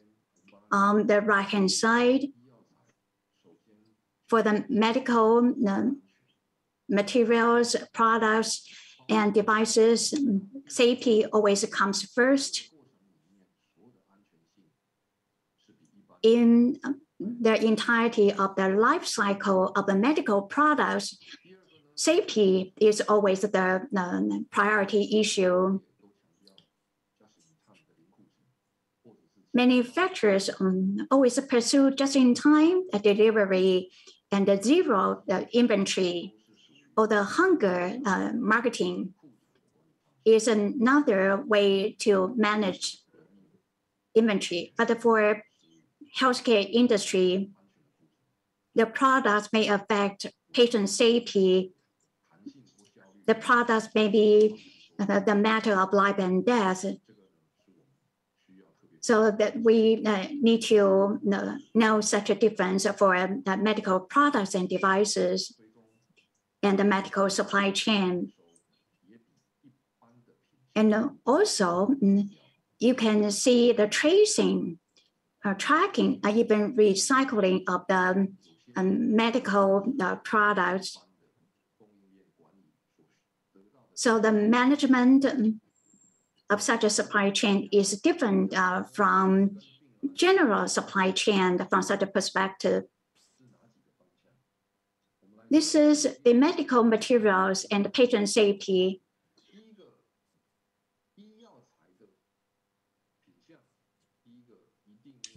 For the medical products, there are national and international regulations or standards to comply with, including certification.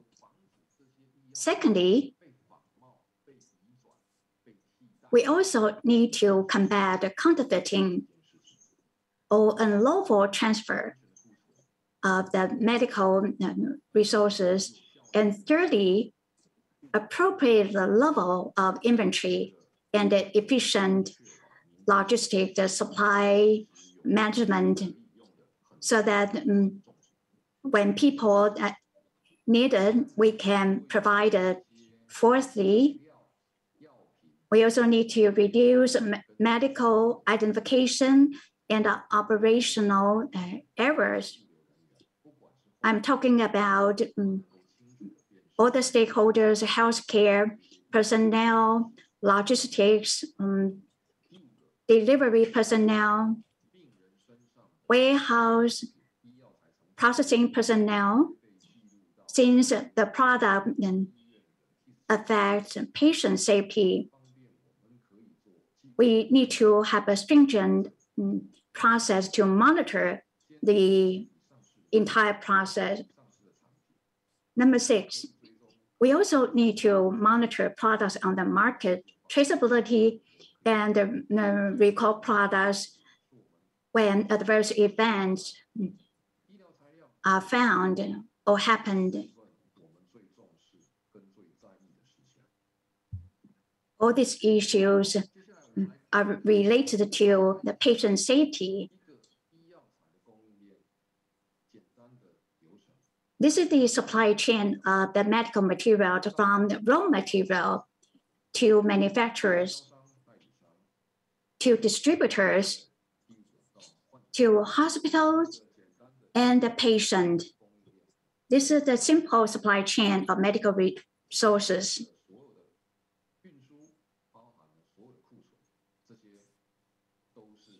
So it include all the stocks and the transportations. So today we are trying to present the risks among the supply chain of medicines and medical device, whether our supply chain technology can solve those issues. With regard to the raw materials, nowadays many people are focused on the products alone, but how they often ignore the fact that whether raw material can be identified to make sure it has not been polluted, counterfeited, or been with a poor quality. So even the raw materials value can have several times of gap. However, products, you want to highlight the efficacy. However, the raw material have maybe several times of value gap there.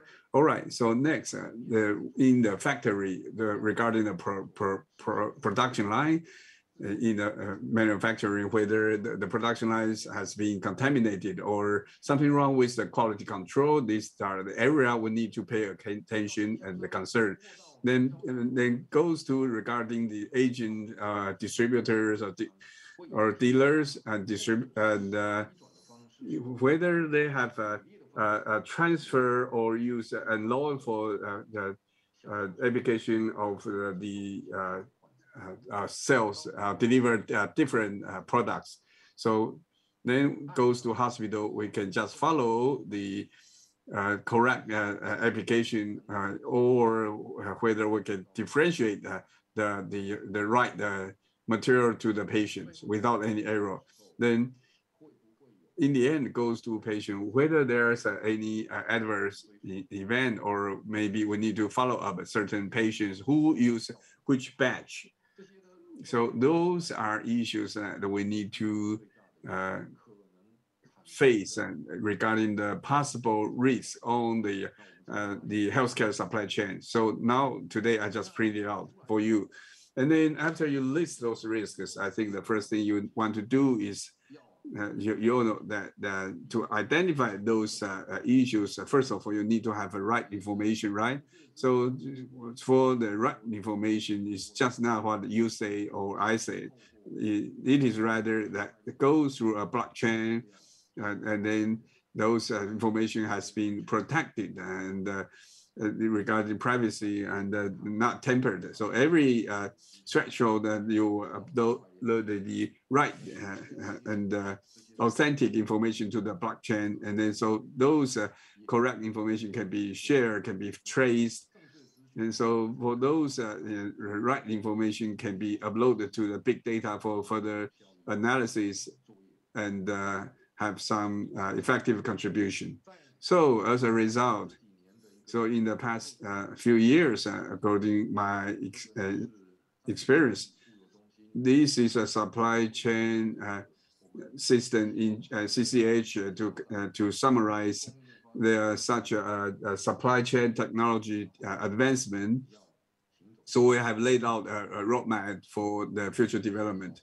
From the perspective of supply chain, we have use a blockchain to protect the authenticity and the correction of the data. Then we will know the status of raw materials and the production line from pharmaceutical company, the distributor, the agents, as well as the hospital's cycle, and then all the way to patients' feedback. These are all very critical data in our big data analysis, including our logistics center, and we can use AI to conduct most feasible, appropriate adjustment and control, including the vehicle dispatch, and including autonomous vehicle, including the robotic arms, etc., etc. All those require advanced technology. The ultimate goal is to utilize these technology and development and supply chain development to provide a comprehensive coverage of all four flow direction with the information, material, logistic, cash, and also the consumptions. So with comprehensive coverage, then we can make sure that the safety of the supply chain and make sure the patient safety as well. So let's take a look of that nowadays how we do the healthcare supply chain safety. So start from blockchain as an example. Nowadays, blockchain has been applied to every sectors. In healthcare, I think, so the electronic platform is a very mature issue status. So we use all the information for the blockchain to upload to this digital platform to search for the barcode of the product, and then the certification, all the information relevant to the certification, including raw material certification, including the factory batch, as well as hygiene, occupation safety certification, and the import batch code number. All of that will be stored in a blockchain with the most accurate and most comprehensive information. Once you have those data, then within big data and AI, we can predict a global supply capacity, and also regional supply capacity, as well as the stock in the hospital. And then so regarding the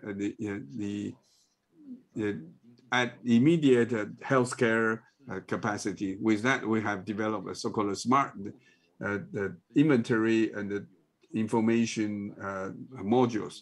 So to benefit or contribute to the medical healthcare supply chain with a safe inventory and reduce inventory. With this digital application and AI application, we can link to IoT and autonomous vehicles, including automatic material reducing and screening, and also autonomous delivery, autonomous purchase order management, as well as the transportation fleet management. I think these are all involved in the supply chain. I think in the future, our next step, our autonomous facility can be further advanced. It can save energy, save labor, save costs, and enhance security.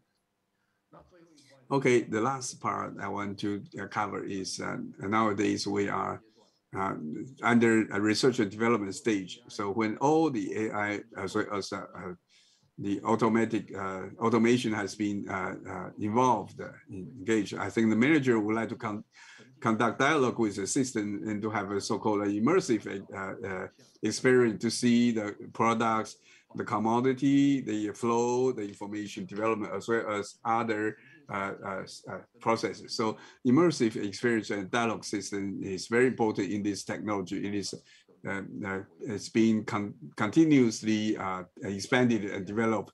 Last but not least, let's take a look at this. This is by the end of the channel, the medicine and the medical devices. Regarding to the medicine and the medical device, what is the ultimate goal of application? First of all, so when you have a fragmented information, you can link together through what I said, such as big data, AI, and blockchain. You can link all the information together. So nowadays, for all the products, not only just being aware of only the inventory staff or the procurement officers know where this material came from. As long as you want to know, you can just scan the products on your hand. Every healthcare staff can retrieve the comprehensive information. So for the user and the patients, it is very enhanced. It has enhanced the safety. Secondly, for the medical materials can be identified in real time in clinic, including simplifying clinical manual work and to reduce the labor burden. So what the supply chain can do is to reduce the differentiation error and or include enhance the identification efficiency. Thirdly, for those information can be documented, and so for the afterward, if there are any issues, they can all be feedback and necessary action taken. For example, certain the drugs have some low efficacy or have some adverse event or serious adverse events need to be retrieved and or pulled back. So such technology can help us to have a real-time retrieve or monitor the products on the market to see are there any issues. All right. So the last slide of my presentation is this one. Let me summarize regarding the global supply chains. After this few years, we have drawn more attention. And for the supply chain management, so quite a lot of benefits can link to the technology development. So such technology development can bring better management for the supply chain. And within the supply chain, our medicine and medical device supply chain is relevant to the patient safety of the patient. For example, the product with poor quality or counterfeit products, if you make sure it will not enter the supply chain, then it will provide a very high patient safety. So we expect that we can use a supply chain technology in the future to focus on the patient safety, including we always emphasize that now the safety of the raw material is oftentimes people ignored, and with regard to the quality management and also transportation, including the storage, the safety and the safety inventory, safety stock, and et cetera, are all focus converge to the safety of patients. So the diagram on the right side is the objective that for every stakeholders and the agencies to compile this roadmap to including information flow, material flow, monetary flow, and to increase the safety of the patient. This completes my brief presentation. I hope that it can be of beneficial to all of you, and so we can discuss this together. Thank you very much for your attention. Thank you. Thank you very much, Director Hong, regarding the healthcare supply chain technologies and the challenges. So starting from his presentation script, you can see now the supply chain has transformed from linear to the global supply chain, from the raw material supply for production to the downstream transportation, even to the healthcare usage. Every layer have their respective challenges. So Mr. Director Chen Hong told us how to link with the healthcare technologies. So on the line, there is a guest of honor who would like to raise a question to you. So Director Hong, in your experience with regard to the what are the common issues regarding the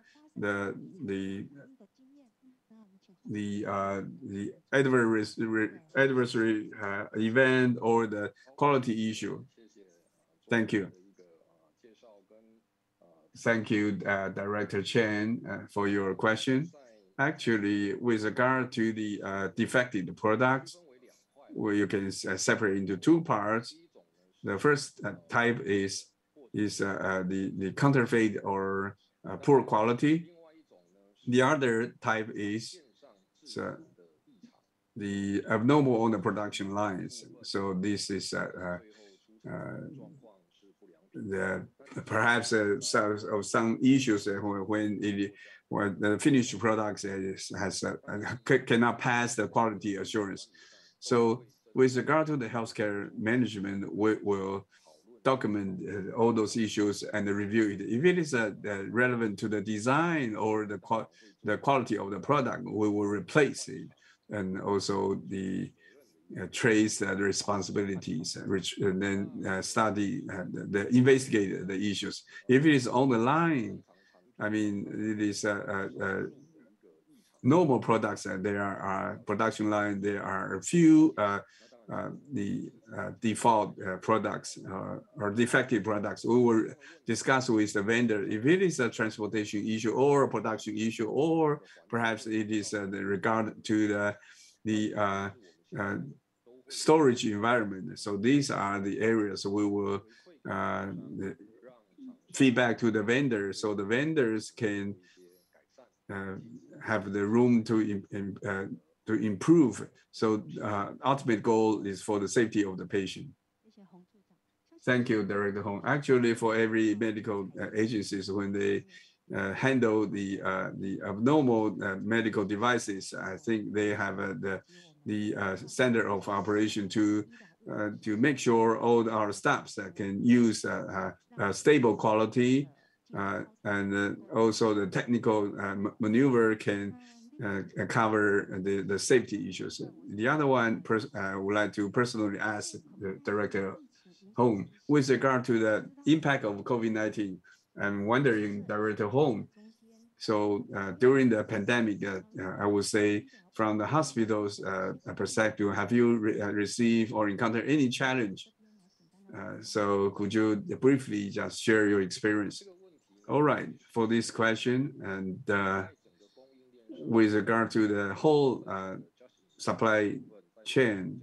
So when we talk about just in time, a few years ago, they just give up so-called the zero inventory, especially on the healthcare industry. It is possible to reach a zero inventory. For example, this time when we encounter COVID-19 issues, you can see if we all rely on just-in-time supply, then you will have a very significant issues. It's just like what I mentioned in my report, 4 types of products. Just because people want to reduce the inventory, reduce the cost, then you have some issues. This is why, in the beginning, why CCH, the whole system has a logistics center. One thing you emphasize that, so for those medicine and medical device have a safety concern. Second, there is inventory security to face, to encounter these pandemic. So you can see the Changhua Christian Hospital have a very good anti-COVID-19 the measurements through this pandemic.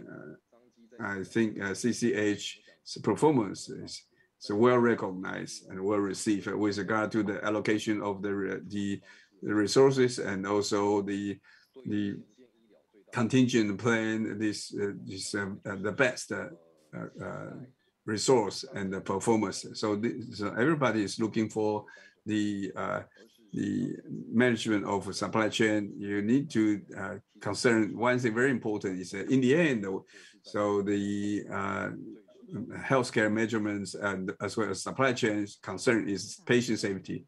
Thank you very much, Director Hong. So this complete our section. Thank you very much. Thank you.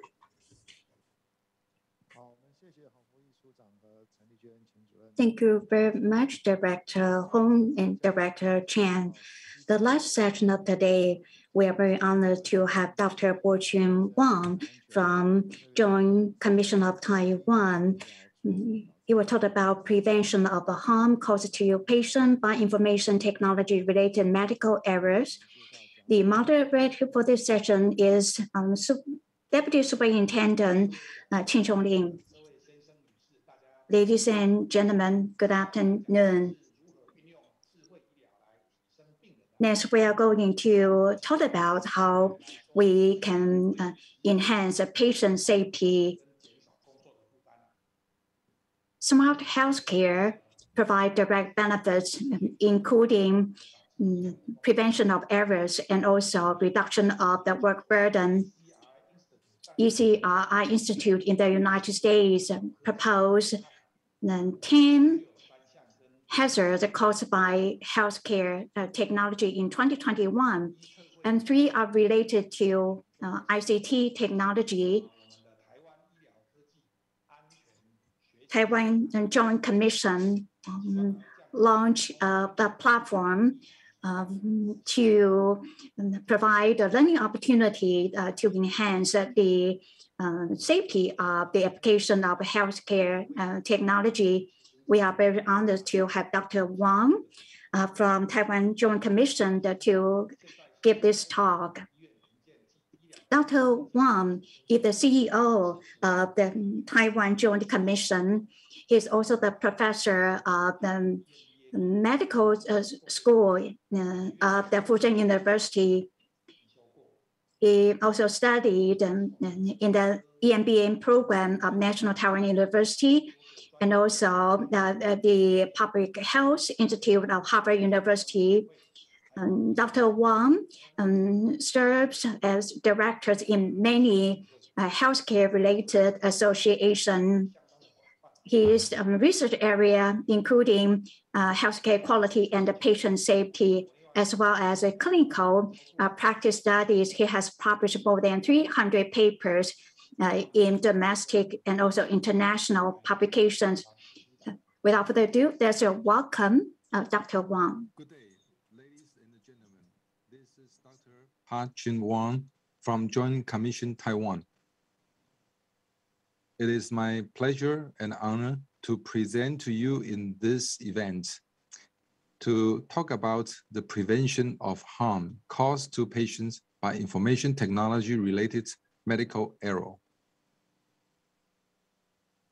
As we know that smart hospital is an emerging concept in today's healthcare industry. Many hospitals and healthcare have adopted a variety of solutions involving the IT technology. As you can see, the market is rapidly growing over the years.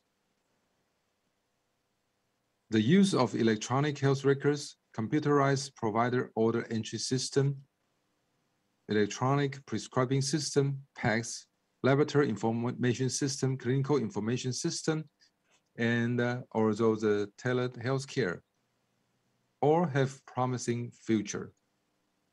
The market size value in 2021 can be estimated to be 81.4 billion, and the revenue forecast for 2028 can be 166 billion US dollar. And the growing rate is estimated to be over 10% from 2021 to 2028. But is all this so optimistic? Are there any risks inherited with the development of the smart hospital solution? So we worry about the system errors that can lead to the harm for patients. What if the health information system cannot support the process?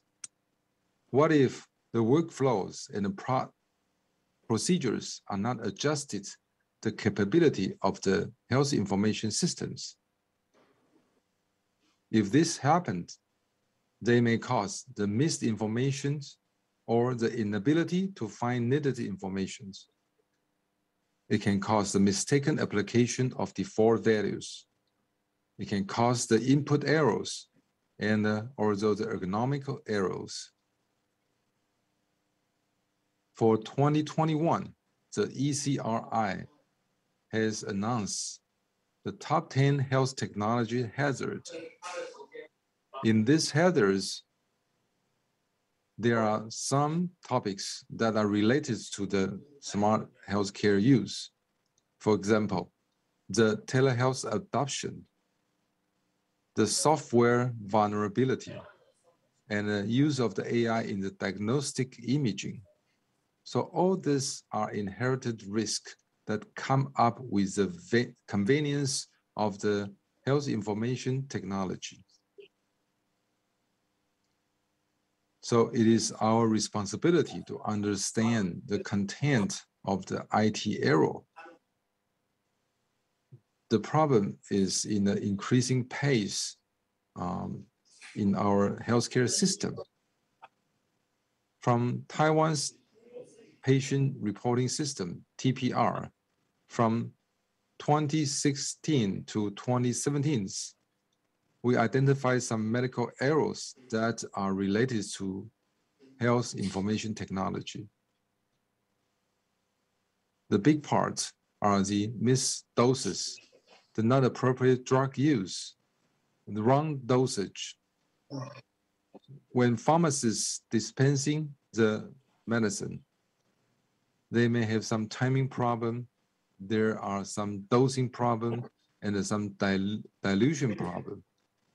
As we know that during the patient safety operations, medication errors rank as the highest problems of all patient safety issues. And today we know that it is closely related to the IT. Since 2019, Joint Commission Taiwan worked with ECRI and the 11 hospitals. We try to identify the cases from hospital to find out the problems with the IT and discuss the solution.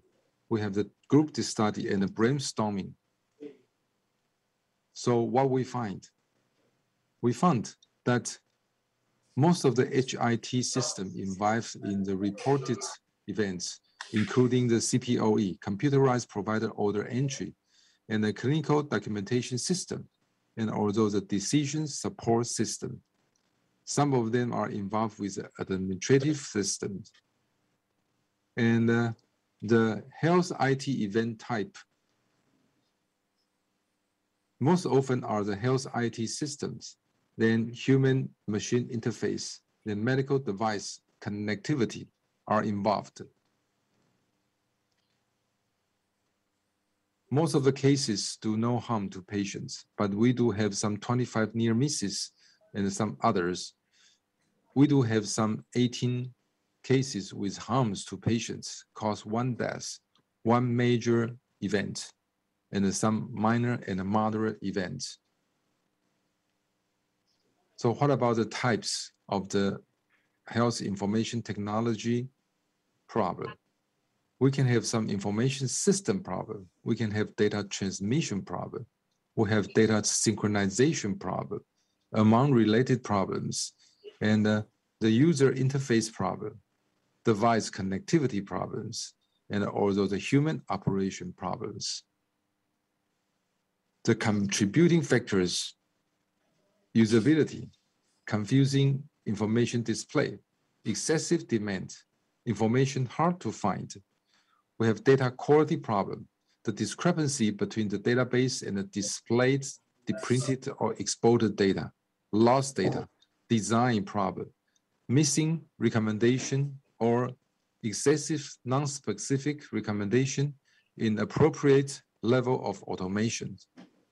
And although the implementation problem involving the faculty software design, the configuration of programming problem, and other additional information problems.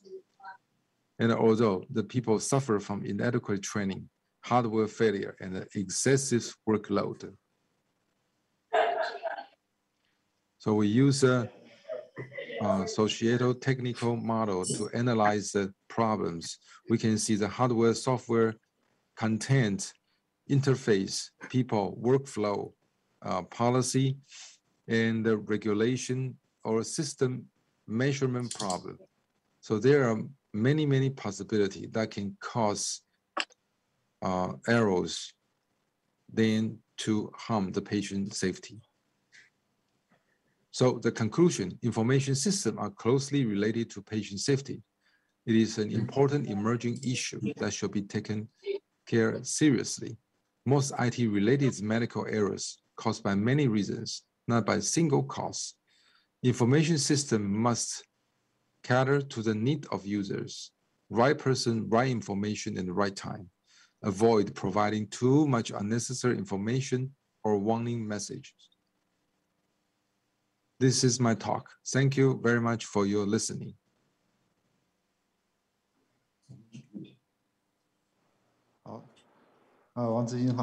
Thank you very much, Dr. Wang. Deputy Superintendent is busy, so I will chair this QA session.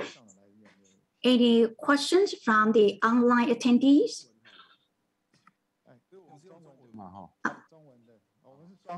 We can speak Mandarin Chinese, no problem. We do have simultaneous interpretation.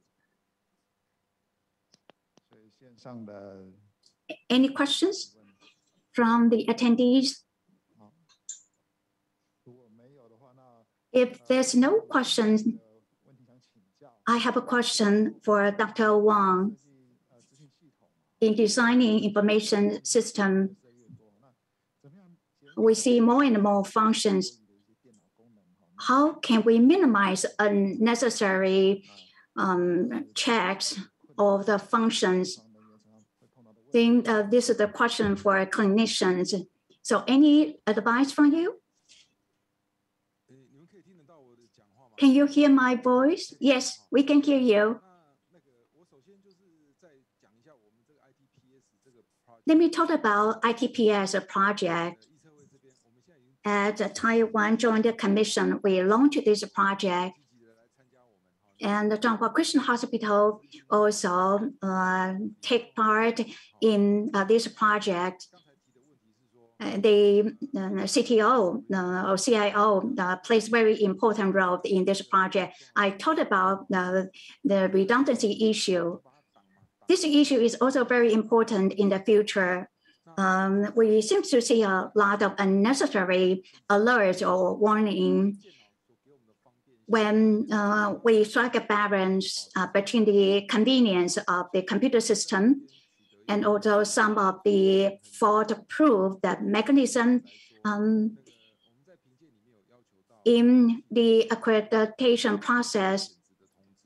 And we do have the one question, for example, this is the blood drawing. We see some abnormal data, then the physician will be alerted to call patient back to the hospital or unexpected detection of the cancer lesion in the lung from the chest scan.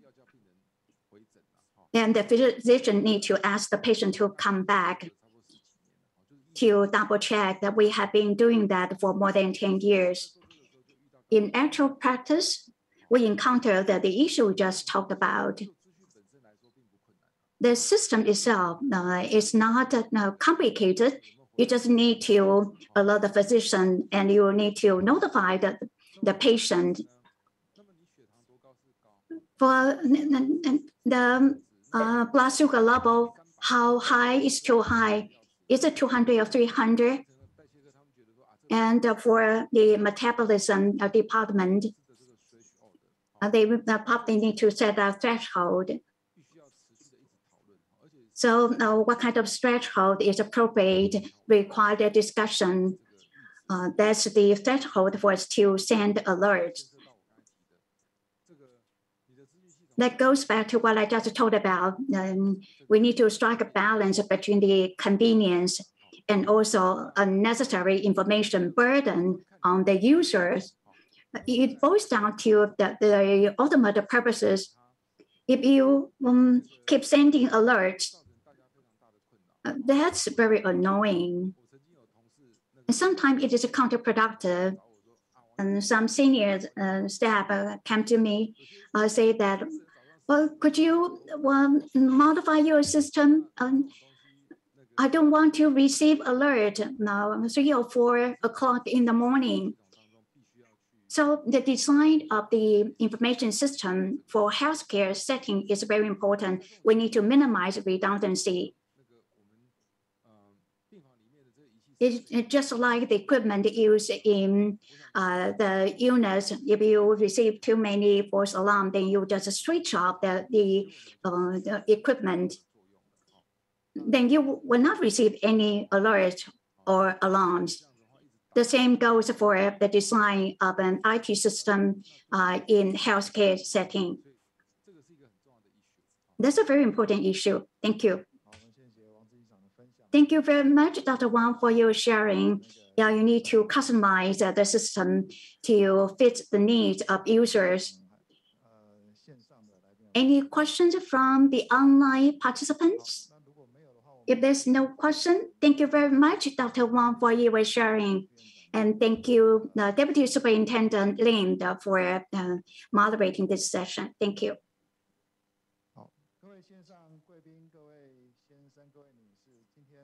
Ladies and gentlemen,